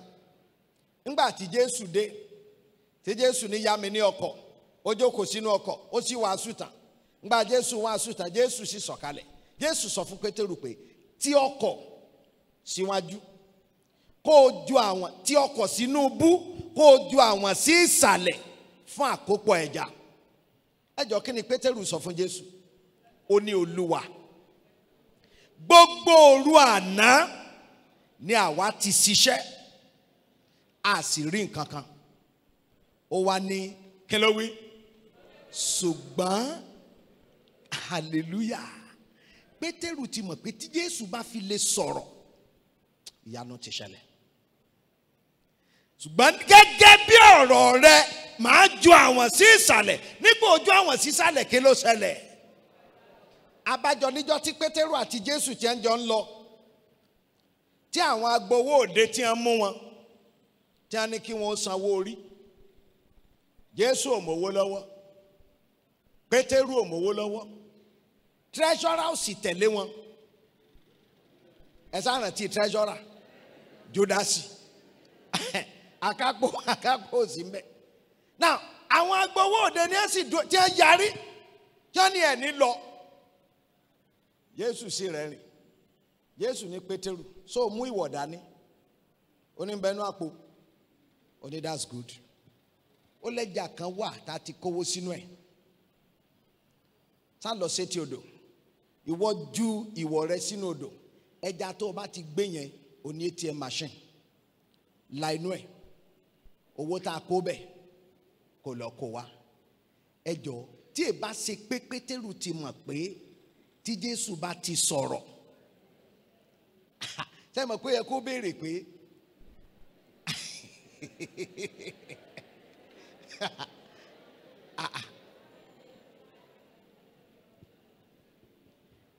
ọ̀tọ̀ ni tó bá jẹ́ pé Jésù sọ wípé lọ sódò pa ẹja kó wá gbé lọ ọjà kó lọ tà á, kó mówó wá. Ṣé mọ̀ pé yẹn ó reasonable? Lọ pẹja lanú ẹ̀ kó kówó tí ń bẹnu rẹ̀ kó máa kó bọ̀. Àwọn èèyàn yìí ti bá Jésù rìn débi pé wọ́n mọ̀ pé bó ti wù kí ọ̀rọ̀ èèyàn kó dojúrú tó, tí Jésù bá ti lè sọ̀rọ̀, ọ̀rọ̀ yẹn yóò yanjú. Mo gbàdúrà ní alẹ́ yìí lórí ilé yín, Kristi ò ní dákẹ́, Olúwa ò ní fọwọ́ lẹ́rán, Olúwa yóò sọ̀rọ̀ lórí ìdílé rẹ, yóò máa sọ̀rọ̀ lórí ọkọ rẹ, yóò sọ̀rọ̀ lórí aya rẹ, yóò sọ̀rọ̀ lórí àwọn ọmọ rẹ. Ọ̀rọ̀ yín yóò yanjú in the name of Jesus Christ. So when Mary said, you just go to him and whatsoever he says. So I know that should now tell you something. You know, he said, whatsoever he says, do it. And you know, when she said whatsoever, it means whether what he says is reasonable or not. What is your own responsibility? Do it. One of the reasons why many of us will not experience new wine in our homes, in our marriage, is because you are using your head to rationalize what Jesus will say. Ọgbọ́n orí tiwa la máa fi ron tí Jésù bá wí. Bẹ́ẹ̀ bá sì ti ń lo ọgbọ́n orí yín, ọ̀nà yín kì í ṣe tiẹ̀. Gẹ́gẹ́ bí ọ̀run ti jìnnà sí ayé, bẹ́ẹ̀ ni ọ̀nà rẹ̀ ló jìnnà. So your rational brain cannot fathom the reality of what God can do. Ohun tó bá wí, ẹ̀yin ẹ lọ ṣe. Now, kí ló dé tí Maria fi wí bẹ́ẹ̀? Mo fẹ́ kẹ́ kíyèsí lálẹ́. Ẹ wí tẹ̀lé mi wípé gbogbo ìgbà tí Jésù bá ti fẹ́ ṣe wáìnì titun, ọ̀rọ̀ rẹ̀ ni máa ń lò. Ẹ wí dáadáa. Tí ó bá ṣe wáìnì titun, kí ni ó lò? Ọ̀rọ̀ rẹ̀ ni. Ọ̀rọ̀ rẹ̀. When Jesus wants to make new wine, what he will use is his word. His word. Ọ̀rọ̀ rẹ̀. Ó ní ó lò. Tó bá ti fẹ́ ṣe wáìnì titun. Ọkàn mi sì gbàdúrà fún ẹnìkan tó rí àmì ṣe. Lórí ayé rẹ, ọ̀rọ̀ Ọlọ́run ò ní kùnà. Lórí ìdílé rẹ, ọ̀rọ̀ Ọlọ́run ò ní ṣe tiyín tì. Ọ̀rọ̀ rẹ̀. Màríà ti mọ̀ inú rírí rẹ̀ pẹ̀lú Kristi pé ọ̀rọ̀ rẹ̀ ní máa ń lò. He uses his word. So bí ó bá tún ìdílé yín ṣe, kí ni ó lò? Ẹ dá mi lóhùn. Tí ó bá tún ayé ọkọ yín ṣe, kí ni ó lò? Tí ó bá tún ayé ìyàwó rẹ ṣe, kí ni ó lò? Tí ó bá tún ayé àwọn ọmọ rẹ ṣe, kí ni ó lò? Ọ̀rọ̀ rẹ̀ ni. Mo sì fẹ́ kẹ́ ẹ mọ̀ pé ìyẹn ní ìdí kan pàtàkì tí Sátánì fi máa ń ṣiṣẹ́ méjì. Kí ni iṣẹ́ méjì tí máa ṣe? Iṣẹ́ rẹ̀ àkọ́kọ́ tí n bá ti wí ẹ wí tẹ̀lé mi. Kò ní fẹ́ kí á débi tá a ti gbọ́ ọ̀rọ̀ Ọlọ́run. Ẹ wí bẹ́ẹ̀. Kí ni iṣẹ́ rẹ̀ àkọ́kọ́? Kò ní fẹ́ kéèyàn débi tí yóò ti gbọ́ ọ̀rọ̀ Ọlọ́run. Ó lè jẹ́ pé àkókò tó yẹ kó lọ gbọ́ ọ̀rọ̀ Ọlọ́run ni wọ́n gbé Man U versus Chelsea kalẹ̀. Àwa ni no. Mi ò lè mi gbọ́dọ̀ miss ẹ̀. No. Ó máa gbóná lálẹ́, ó máa gbóná. Ó lè jẹ́ àkókò tó yẹ kó lọ gbọ́ ọ̀rọ̀ Ọlọ́run. Ó ní wọ́n máa ṣe Seaword, Telemundo.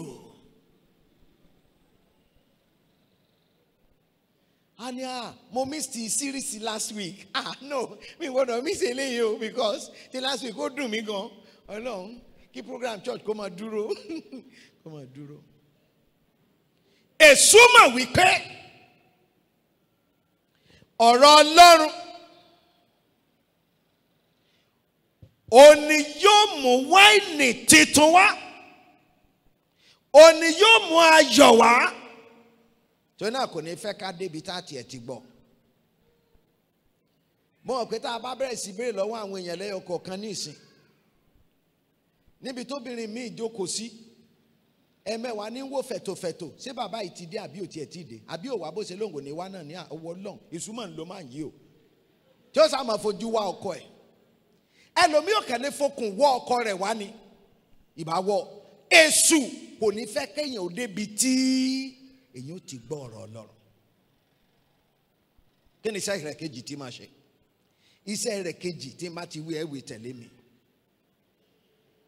Ẹ wí pé tí kò bá lè má jẹ́ ká débi tá a ti gbọ́ ọ̀rọ̀ Ọlọ́run. Àwa jẹ́ ká gbọ́. Ṣùgbọ́n kò ní jẹ́ ká ṣe. Á ṣe kí ni? A jẹ́ á lọ gbọ́. Ṣùgbọ́n kò ní jẹ́ á ṣe. And okay, if I can't stop you, go there. Hear the word, but don't do it. Maria sì sọ wípé ìtọ́ bá ti wí, kí ló wí? Ẹ ṣe. Kìí ṣe nínú gbígbọ́ nìkan ni ọ̀rọ̀ yín yóò ti yanjú. Ọ̀rọ̀ yín yóò yanjú nínú ṣíṣe. So Sátánì inú àrékérekè rẹ̀. Àwa ni tí n bá lè má jẹ́ kó o débẹ̀. Màá jẹ́ kó o débẹ̀ ṣùgbọ́n ní jẹ́ kó o ṣe. Ẹ sí ìwé wòlíì Èsìkíẹ́lì. Orí 23. Ezekiel chapter 33. A kà láti ẹsẹ̀ 30 rẹ̀. Ezekiel 33 from verse 30. Ìwọ ọmọ ènìyàn. Ọ̀dà àwọn ti gbé sókè ẹ ṣé màmá gbogbo ìyẹn kà á papọ̀.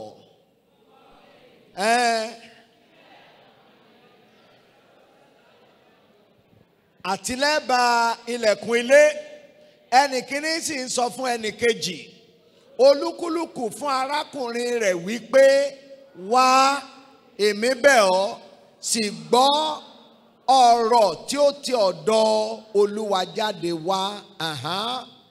Wọ́n sì tọ̀ ọ́ wá bí ènìyàn ti wá wọ́n sì jókòó níwájú rẹ̀ bí ènìyàn mi wọ́n sì gbọ́ ọ̀rọ̀ rẹ̀ ṣùgbọ́n wọn kì yóò ṣe wọ́n.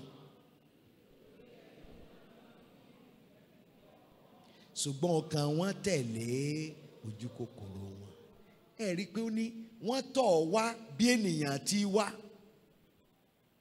wọ́n jókòó níwájú rẹ̀ bí ènìyàn mi wọ́n fẹ́ gbọ́ ọ̀rọ̀ rẹ̀ ṣùgbọ́n kí ló wí? Ẹ dá mi lóhùn ẹ sọ̀rọ̀. Oh God, wọ́n fẹ́ gbọ́ ọ̀rọ̀ rẹ̀ kí ló wí? Ṣùgbọ́n wọn ò ní í ṣe. Kọjú sẹ́ni tó jókòó lẹ́gbẹ̀ẹ́ rẹ̀ má ṣàìgbọràn, kọjú sẹ́nìkan, kọjú sẹ́nìkan, má wò mí, kọjú sẹ́nìkan. Ìbá sọkọ rẹ̀, ìbá ṣìyàwó rẹ̀, ìbá ṣọ̀rẹ́ rẹ̀, ìbá ṣọ̀tá rẹ̀, ṣáà kọjú sẹ́nìkan. Bá a bí wọ́n pé ìmí ilẹ̀ tún wá gbọ́ yìí ṣé ẹ̀ka wàá gbọ́ lásán ni àbẹ́ ṣe jẹ́ ọ́ dá ọ lóhùn kó dáhùn kó dáhùn yẹ kó dáhùn. Ó ní wọ́n tọ̀ ọ́ wá bí ènìyàn ti wá wọ́n jókòó níwájú rẹ̀ bí ènìyàn mi wọ́n fẹ́ gbọ́ ọ̀rọ̀ rẹ̀ ṣùgbọ́n wọn ò ní í ṣe. Ẹ mọ̀ sí wàá gbàgbé Màríà wí pé ntọ́ bá ti wí kẹ́ ló wí ẹ ṣe. Àwọn náà wá dọ́dọ̀ Jésù. Oh my God. Gbà wá dọ́dọ̀ Jésù tí wọ́n ní tó wáìnì ló mọ̀ tán ẹ gbà wá wáìnì tán. Jésù bá ní ẹ wá àwọn ìkòkò tí ń bẹ́ẹ̀ bẹ́ẹ̀ àwọn ìkòkò òkúta yẹn kí ló ní wọ́n lọ ṣe? Ẹ lọ pọn omi sínú rẹ̀. Kí wọ́n ló tán? Kí ló ní wọ́n lọ pọn? Tó bá ṣẹ̀yìn ni kí lẹ wí fún gan. Ṣé èyàn ò ní sọ pé ṣé ẹ gbọ́n tá a wí ni abẹ́kànfẹ́ dójú tì wá? Ṣé àwọn èèyàn tí wọ́n ti wá látàárọ̀ omi láwàá máa fún ọ? Ó ní ẹ lọ pọn mi kẹ́ ẹ lọ fi kún àwọn àkókò yẹn. Ẹ jọ ṣé wọ́n béèrè ẹ dá mi lóhùn o. Kí wọ́n ṣe? Wọ́n bẹ̀rẹ̀ sí sáré lọ girigiri wọ́n bá lọ pọn mi gbogbo kòkò bá kún. Nígbà tí kòkò kún tán wọ́n ní a ti pọ́n kòkò ti kún. Kí ni Jésù tún wí? Ẹ lọ mọ̀ bù ú ẹ lọ gbé fún olórí àsè. Ẹ jọ sọ gbàdúrà ẹ dá mọ̀ kọ́mọ gbàdúrà. Ó ní ẹ lọ bù ú ẹ lọ gbé fún olórí àsè. So kí ni wọ́n lọ bù? Ẹ sọ̀rọ̀.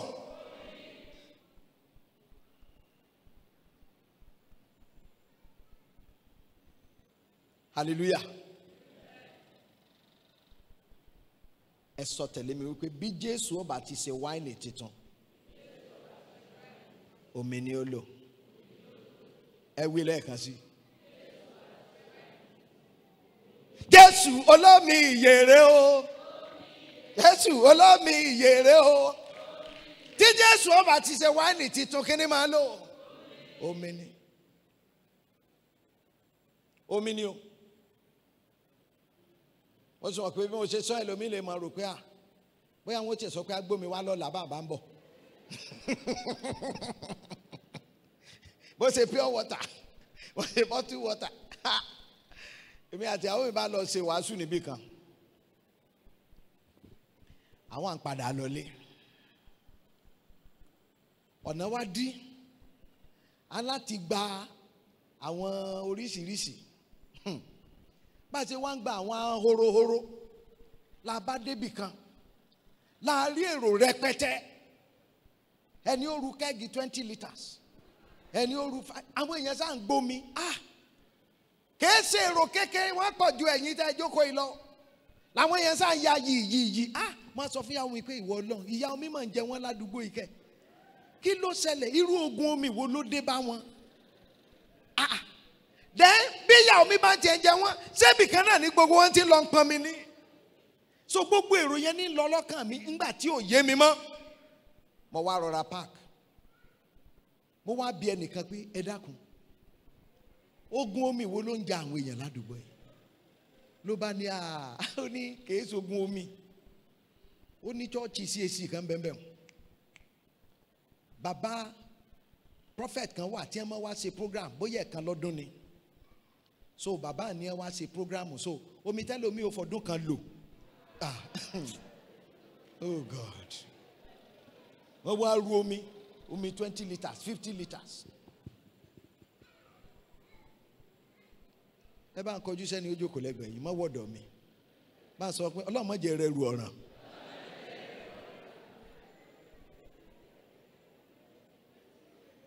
tí mo bá rí àwọn ọmọ ìjọ onítẹ̀bọmi tẹ́lómi fi ṣọ́ọ̀ṣì lẹ̀ tí ó máa lọ bí tí wọ́n ti ní ẹgbómi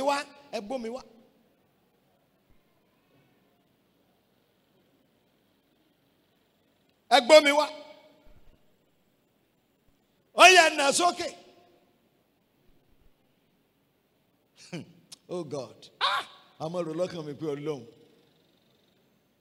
tí n bá rọ́mọjọ mi tó ṣe rú ẹ̀yìn fẹ́ nà pa bàbá délé torí mà béèrè pé pẹ̀lú gbogbo ẹ̀kọ́ tá a kọ́ wọn náà ń ru omi bí Jésù ó bá ṣe wáìnì títún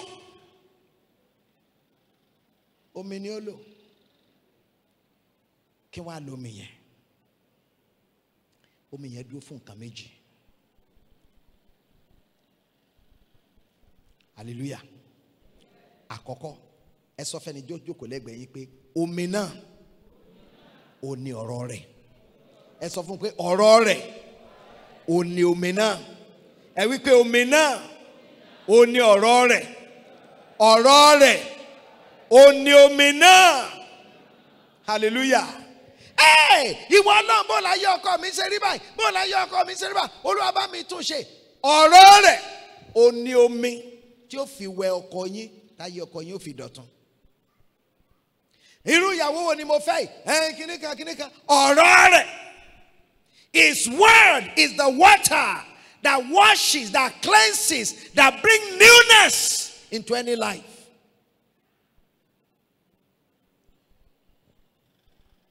Éfésù orí 5 ẹgbẹ́ fún wa ní ẹsẹ̀ 26. Ephesians chapter 5 verse 26. Gbogbo ẹ̀yẹn ká kí o lè sọ ọ́ di mímọ́ lẹ́yìn tí a ti fi ọ̀rọ̀ wẹ̀ ẹ́ mọ́ nínú agbada omi. Ẹ sọ fẹ́ni tó jókòó lẹ́gbẹ̀ẹ́ yín pé ọ̀rọ̀ Ọlọ́run ó ní omi tí Ọlọ́run fi wẹ ọkọ, tí ó fi wẹ ìyàwó, tí ó fi wẹ àwọn ọmọ, tí ilé wọn fi di ọ̀tun. It is His word. Hallelujah. Ọ̀rọ̀ rẹ̀. Kí ni bẹ́ẹ̀ nù Jòhánù orí 17 ẹsẹ̀ 17. John 17:17. John 17:17. Sọ wọ́n di mímọ́ nínú òtítọ́. Òtítọ́ ni ọ̀rọ̀ rẹ̀. Sanctify them by thy truth. And the word of God is the truth. That's what purifies. That's what brings newness. Newness of life that brings newness of joy into your home. Kí ni omi yìí dúró fún? Nǹkan kejì, ẹ wí pé omi yìí dúró fún ẹ̀mí mímọ́. Sọ sókè dáadáa. Ẹ wí sókè ẹ jẹ́ n gbọ́ yín dáadáa. Ẹ rántí pé ní ọjọ́ àsè ní Jerusalem, Bíbélì sọ pé ní ọjọ́ ìkẹyìn ọjọ́ àsè Jésù sì dìde. Ó ní bí ẹnikẹ́ni tó bá ń pòǹgbẹ ẹ jẹ́ kó wá mu omi ìyè. Ẹni tó bá sì gbà mí gbọ́ láti inú rẹ̀ ní kànga omi ìyè yóò ti máa sàn jáde. Bíbélì sì sọ wípé ó ń sọ̀rọ̀ nípa ẹ̀mí mímọ́ tí àwọn tó ti gbàgbọ́ tí wọ́n ń bọ̀ wá gbà. Hallelujah. So omi tí Jésù fẹ́ lò kí ló dúró fún?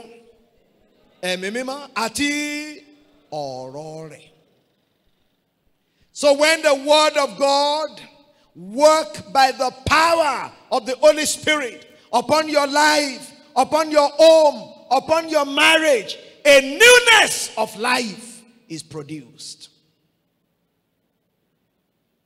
In ló fi jẹ́ wípé tí professor tó bá ka Bíbélì láti Genesis dé Ìfihàn lẹ́ẹ̀mẹ́ẹ̀dọ́gbọ̀n láàrin ọdún kan láì bá sí ẹ̀mí mímọ́, theory náà ni ó máa sọ. Ó tiẹ̀ lè máa argue. So the water is the working of the Holy Spirit upon the word of God that produces a newness.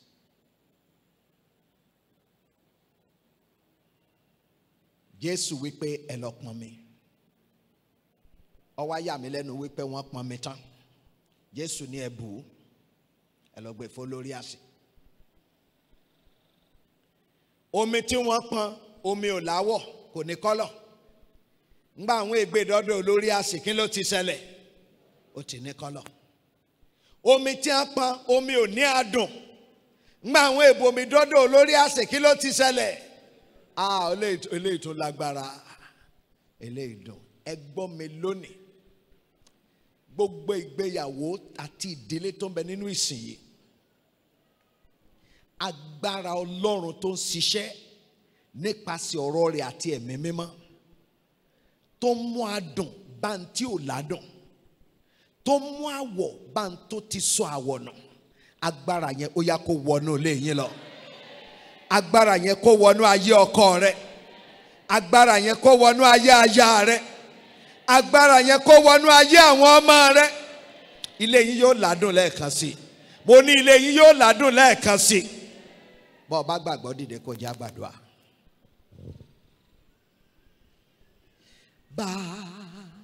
Bàbá ọ̀run dá wọn padà fún wa o. Bàbá ọ̀run dá wọn padà fún wa o. Gbogbo ògo.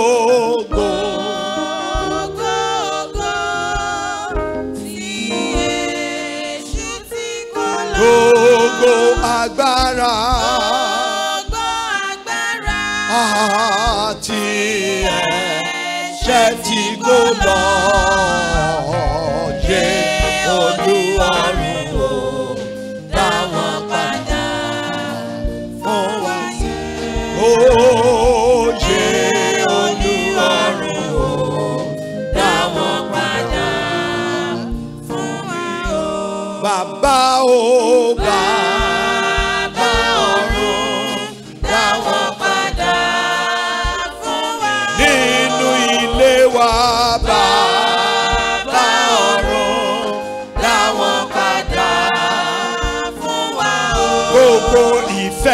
Gbogbo ìfẹ́ tí Èṣù ti kó lọ. Gbogbo ìṣọ̀kan tí ẹ̀ṣẹ̀ ti kó lọ. Yé Olúwarun o, dá wọn padà fún wa sí. Yé Olúwarun o, dá wọn padà fún wa o. Wọ́n tó ní pé akọrin yẹn lẹ́ẹ̀mẹ́ta sí tí màá sì jẹ́ kó gbàdúrà. Tí mo bá dé àárín àwọn ọmọ iléèwé láti wàásù nígbà mi, àwọn ọmọ mi á bú sẹ́kún. ọmọ kan sọ fún mi níjọ́ kan wípé sà, tí a bá ti gbọ́lidé mi ì fẹ́ lọlé. Mo ní kí ló dé? Tí a bá gbọ́lidé yìí ó lọlé lọ bá àwọn òbí èèyàn ṣeré.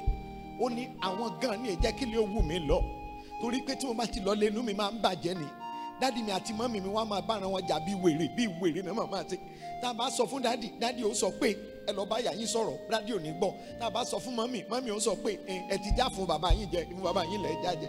So ilé ò wù mí lọ. Gbogbo ògo tí Jésù ti gbà lọ nínú ilé wa, Olúwa yóò dá padà. Gbogbo ìfẹ́, gbogbo ìṣọ̀kan, gbogbo ìrẹ́pọ̀, gbogbo ayọ̀, àdúrà tá a fẹ́ gbà nìyẹn o. Tá a bá ti kọrin yẹn tán lẹ́lẹ́kẹta, kò sí tó kàn pẹ̀lú ẹlòmíì. Ó sọ òótọ́ bí lẹ́yìn ṣe rí fún Jésù.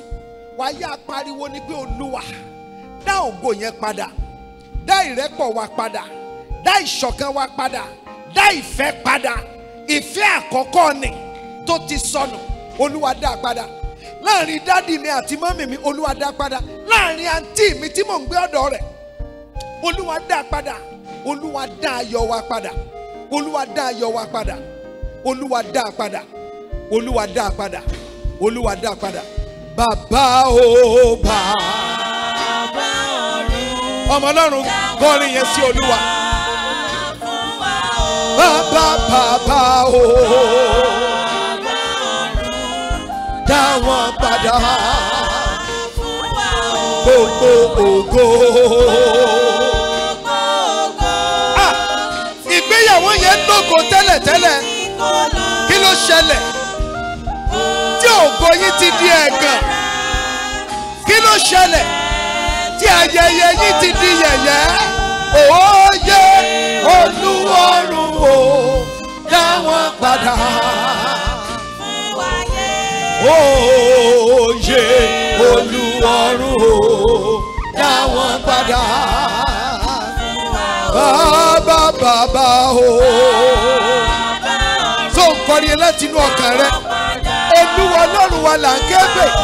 Ẹni tó ní agbára láti dá gbogbo ògo padà. Ẹni tó lè sọ ẹ̀gàn wa dògo.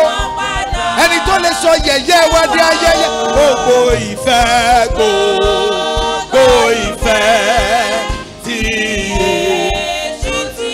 gbogbo ìṣọ̀kan. Ye mama ya malama seboria. Reketeria masopregede baba baba. Rebos koporia sobragama. Dawa pada. Oh my. Oh yeah, awi maye o. Dawa pada. Baba oh. Sing it one more time to the Lord. Olúwa dá ògo yẹn padà. Olúwa dá ìfẹ́ yẹn padà. Olúwa dá ìṣọ̀kan yẹn padà. Olúwa dá ìrẹ́pọ̀ yẹn padà. Yé má kẹ́ sokoro bọ́bọ́bọ́. Gbogbo ìfẹ́ o. Ó ti yé. Gbogbo ìrẹ́pọ̀, gbogbo ìrẹ́pọ̀ tí ọ̀ láti gbà lọ. Yé Olúwarun dá wọn padà. Ye mese poria lava satabayaba. Repeteri alava koria.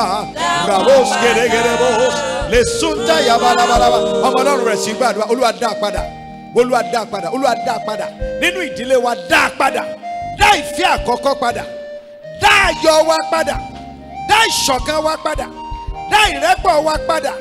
Bẹ́ẹ̀ bá lè gbàdúrà ìyanu yóò ṣẹlẹ̀. Ọlọ́run ń bẹ lórí ìtẹ́. Ó ń bẹ lórí ìtẹ́. Wáìnì wọn tán. Jésù mú wáìnì tuntun wá. Èyí tí Jésù tiẹ̀ wá mú wá, ó dùn ju ti ìṣáájú lọ. Ẹnìkan ó gbàdúrà ní alẹ́ yìí. Olúwa dá ògo ìṣáájú yẹn padà. Ògo tó pọ̀ ju ti ìṣáájú lọ. Ó yá Olúwa dá padà. Olúwa dá padà. Olúwa dá padà. Láàrin dádì mi àti mọ́mì mi. Olúwa dá padà. Láàrin àǹtí mi yẹn àti ọkọ rẹ̀. Olúwa dá padà. Láàrin àwọn ọmọ mi tó wà nínú ìgbéyàwó. Olúwa dá padà. Are you praying? Le paya malagaba sapaya. Le torobo supra gabolagabaya. The Lord is in the house. He has the power to bring it back. He has the power. The wine got finished. Yeah. Keteria bala. Amalaro ba Jesu sọ̀rọ̀. Olúwa wine yẹn ti tán. Kò sí ayọ̀ mọ́. Olúwa ṣàánú mi. Olúwa dá ayọ̀ mi padà. Olúwa dá ayọ̀ mi padà. Olúwa dá ayọ̀ ìdílé wa padà. Yema baka shakapa ya balaba. Ìjà lónìí, ariwo lọ́la, wáìnì ti tán ni. Ye kashapala gabalabalaba. Reprokopoli amasopregedeba. Ale dáríjì ni tembeleko, ìkùnsínú, wáìnì ti tán ni. Yama kashaka ya baba. Ribo Olúwa dá padà. Olúwa dá ògo yẹn padà. Olúwa dá ògo yẹn padà. Fún wa láyọ̀ lẹ́ẹ̀kan sí. Fún wa láyọ̀ lẹ́ẹ̀kan sí. Somebody is praying. Lemobo shikarabalabos. Lord, you are the God of restoration. Every glory that has departed. Olúwa, níbi tí ògo wa tó ti di kábódù. Olúwa dá ògo padà. Dá ògo padà. Dá ògo padà. Dá ògo padà. Wọ́n sì sọ ọmọ Fíníásì. Wọ́n sọ ní kábódù. Wọ́n ní ògo ti tán. Ògo ti lọ lára Ísírẹ́lì. Olúwa dá àwọ̀ ìgbéyàwó mi padà. Jẹ́ kí ìgbéyàwó mi kó wuni lẹ́ẹ̀kan sí. Jẹ́ kí ìgbéyàwó mi kó wuni lẹ́ẹ̀kan sí. Olúwa dá adùn ìdílé mi padà. Dá adùn yẹn padà. Is somebody praying? Lord, restore the color. Lord, restore the taste.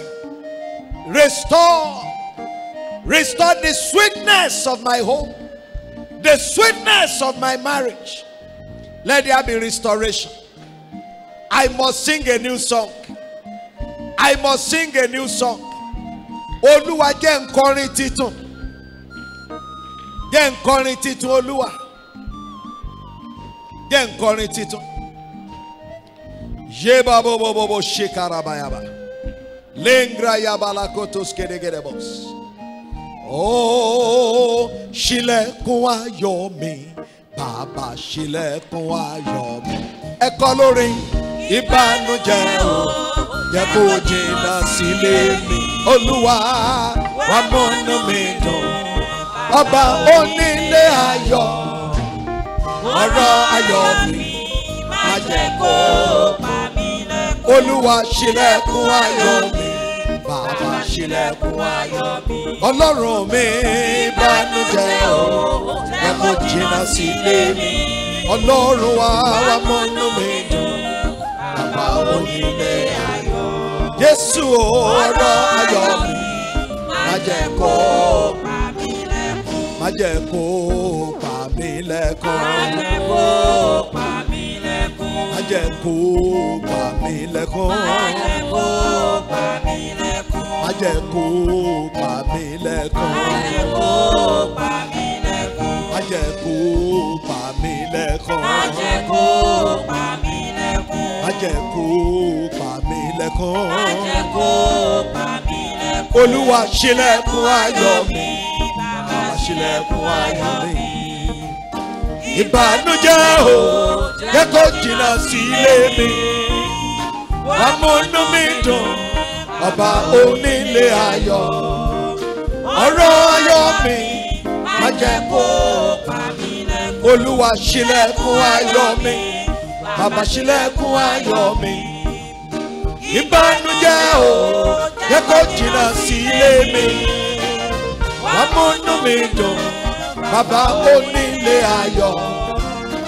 Ọ̀rọ̀ ayọ̀ mi, má jẹ́ kó pa mí lẹ́kùn. Má jẹ́ kó pa mí lẹ́kùn. Má jẹ́ kó pa mí lẹ́kùn. Má jẹ́ kó pa mí lẹ́kùn. Má jẹ́ kó pa mí lẹ́kùn. Má jẹ́ kó pa mí lẹ́kùn. Ó yẹ sọ́dàdúà. Olúwa ṣílẹ̀kùn ayọ̀ nínú ilé mi. Ṣílẹ̀kùn ayọ̀ wa. ṣílẹ̀kùn ayọ̀ wa.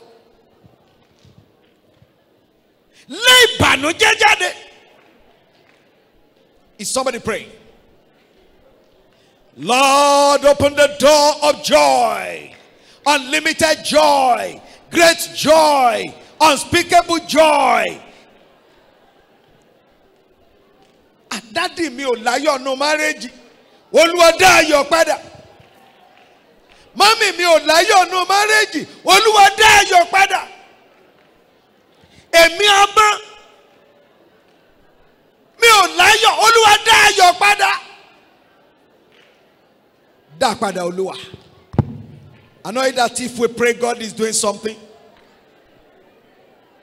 He alone has the power to do it. Oh, glory to God. Ní orúkọ Jésù Olúwa wa. Ní orúkọ Jésù Olúwa wa. Ẹnìkan wà nínú ìsìn bí gbogbo ojú ṣe wà ń dídì síbẹ̀. Ó ń sọ pé Olúwa mo ti sunkún tó. Nínú ìdílé wa yìí ẹnu omijé wa nù. Ẹ dá ayọ̀ wa padà. Ẹ mú inú wa dùn lẹ́ẹ̀kan sí. Bó bá jẹ́ pé ẹ̀bẹ̀ ọkàn rẹ rè. Ra gbé ọwọ́ ọ̀tún rẹ sókè sí Jésù. Gbé ọwọ́ òsì rẹ lé ọkàn àyà rẹ. Mo fún ọ ní ìṣẹ́jú kan péré láti sọ fún Jésù níbi tó dúró sí. Olúwa dá ayọ̀ wa padà. Nu omijé mi nù. Sọ ìbànújẹ́ mi dayọ̀. You have a minute to pray it. Gbà pẹ̀lú ìgbàgbọ́. Gbà pẹ̀lú ìgbàgbọ́ ni kó gbàdúrà yẹn. He has the capacity to do it. His power has never failed. Their wine got finished. But when they called upon him, he responded. Ìwọ náà pé ó yá wọnú ilé wa, wọnú ọkàn mi, wọnú ayé ọkọ mi, wọnú ayé dádì wa, wọnú ayé màmá mi. Dá ayọ̀ ìdílé wa padà. Dá padà. Èmi náà ò fẹ́ sunkún mọ́. I have wept enough. Wipe away my tears. Olúwa nu omijé mi nù. Sọ ẹkún mi dẹ̀rín. Sọ ìbànújẹ́ mi dayọ̀. Níbi tí ayé ti ń yẹ̀yẹ́ mi, jẹ́ wọ́n wá bá mi ṣayẹyẹ. Sọ ẹ̀gàn mi dògo. Mú ìsọdọ̀tun dé bá ìdílé mi. Ẹ gbàdúrà yẹn, ẹ gbàgbọ́. Just believe. Believe. Let unbelief depart out of your heart. Trust the Lord that the Lord is doing it. Mo gba ayọ̀ mi padà. Mo gba ayọ̀ ìdílé mi padà. Mo gbà á padà. Mi ò ní sọkún mọ́. Bẹ́ẹ̀ bá ti gbà pẹ̀lú ìgbàgbọ́, gbé ọwọ́ méjèèjì lé ọkàn àyà rẹ. Olúwa, mo gbé ọwọ́ mi sókè. Mo gbàdúrà fún gbogbo àwọn ènìyàn tí wọ́n ti gbé ọwọ́ wọn sókè sí ọ, tí wọ́n ti gbàdúrà yìí. Wọ́n gbé ọwọ́ méjèèjì lé ọkàn àyà wọn báyìí. Mo béèrè pé Olúwa, gẹ́gẹ́ bí ẹ ti sọ nínú ọ̀rọ̀ yín pé bí ẹ̀yin ti wí ní etí mi, ẹni bẹ́ẹ̀ ni èmi ó ṣe fún yín. Wọ́n ti wí ní etí rẹ. Olúwa, bẹ́ẹ̀ àti jù bẹ́ẹ̀ lọ, ó yá ṣe fún wọn. Gbogbo ayọ̀ tó ti di nígbà kan rí, ó yá Olúwa dá padà. Gbogbo ìrẹ́pọ̀ tí Èṣù ti gbà lọ nínú ilé yẹn, Olúwa dá padà. Gbogbo ìṣọ̀kan tí Èṣù ti gbà lọ, Olúwa dá padà. Gbogbo ògo ìdílé yẹn, ògo ìgbéyàwó yẹn tí Èṣù ti gbà lọ, Olúwa dá padà. Ọlọ́run, gbogbo ọmọ tó dúró gẹ́gẹ́ bí ìnàjáde ọwọ́ Ọlọ́run fún ìgbéyàwó bàbá àti màmá rẹ̀, tí wọ́n sì fi gbogbo ọkàn wọn gbàdúrà pé Olúwa ọmọ ti tó gẹ́. Mo gbàdúrà níbi tí bàbá àti màmá yẹn wà, ọwọ́ Olúwa ó yá kó nà jáde sí wọn. Ọwọ́ Olúwa fún àtúnṣe, ọwọ́ Olúwa fún àtúntò, lórúkọ Jésù Olúwa nà jáde sí ayé wọn. Gbogbo obìnrin tó fi ọkàn rẹ̀ gbàdúrà, gbogbo ọkùnrin tó fi ọkàn rẹ̀ gbàdúrà, níbikíbi tí ọkọ yín wà, níbikíbi tí aya yín wà, kódà kó jẹ́ kó tiẹ̀ ti sá kúrò nílé, kódà kó jẹ́ kó ti pín yàrá, kódà kó jẹ́ kó ti jáde, mo béèrè lálẹ́ yìí, ó yá Olúwa dáwọ́lé, Olúwa bá a pàdé, Olúwa fún ní ìyípadà ọkàn, Olúwa fún ní ìyípadà ọkàn, Olúwa fún ní ìyípadà ọkàn. Gbogbo omijé ìkọ̀kọ̀ Olúwa kó nu omijé yín nù, kó sọ ẹkún yín dẹ̀rín, kó sọ ayọ̀ yín di kíkún. Bẹ́ẹ̀ ni yóò rí fún yín. Ẹ ní ẹ̀rí tó dájú. Wáìnì ọ̀tun ó yẹ kó wọnú ilé yín. Ògo ni forúkọ Olúwa. Bí ẹ̀yin ti ń pinnu tẹ́ ń lọ tẹ́ ń sì ń gbọ́ràn sí ọ̀rọ̀ rẹ̀, tẹ́ ẹ sì ń gbọ́ ọ̀rọ̀ lẹ́nu rẹ̀ lójoojúmọ́, mo gbàdúrà tẹ́ ẹ sì ń ṣe é, ayọ̀ yín kó máa pọ̀ sí, ayọ̀ yín kó máa pọ̀ sí. Ìbànújẹ́ kó jáde lọ́kàn yín, ìbànújẹ́ kó jáde láyé yín, ìbànújẹ́ kó jáde nínú ilé yín. Kí Ọlọ́run kó gba gbogbo ògo, kójú kó sì ti Sátánì. Àwọn tí wọ́n ń yẹ̀yẹ́ rẹ kí wọ́n wá bọ́ ọ yọ̀. Àwọn tí ń rò pé ó ti parí kí wọ́n rí pé Ọlọ́run ṣẹ̀ṣẹ̀ bẹ̀rẹ̀ ni. Bẹ́ẹ̀ ni yóò rí fún yín. Ní orúkọ Jésù Kristi Olúwa wa. Gbogbo ẹ̀yin ọmọ wa tẹ́ ń ṣèdánwò dà, ẹ máa bọ̀ wájú, mo fẹ́ sáré gbàdúrà fún yín. Gbogbo ẹ̀yin ọmọ tẹ́ ń ṣèdánwò, ẹ máa bọ̀.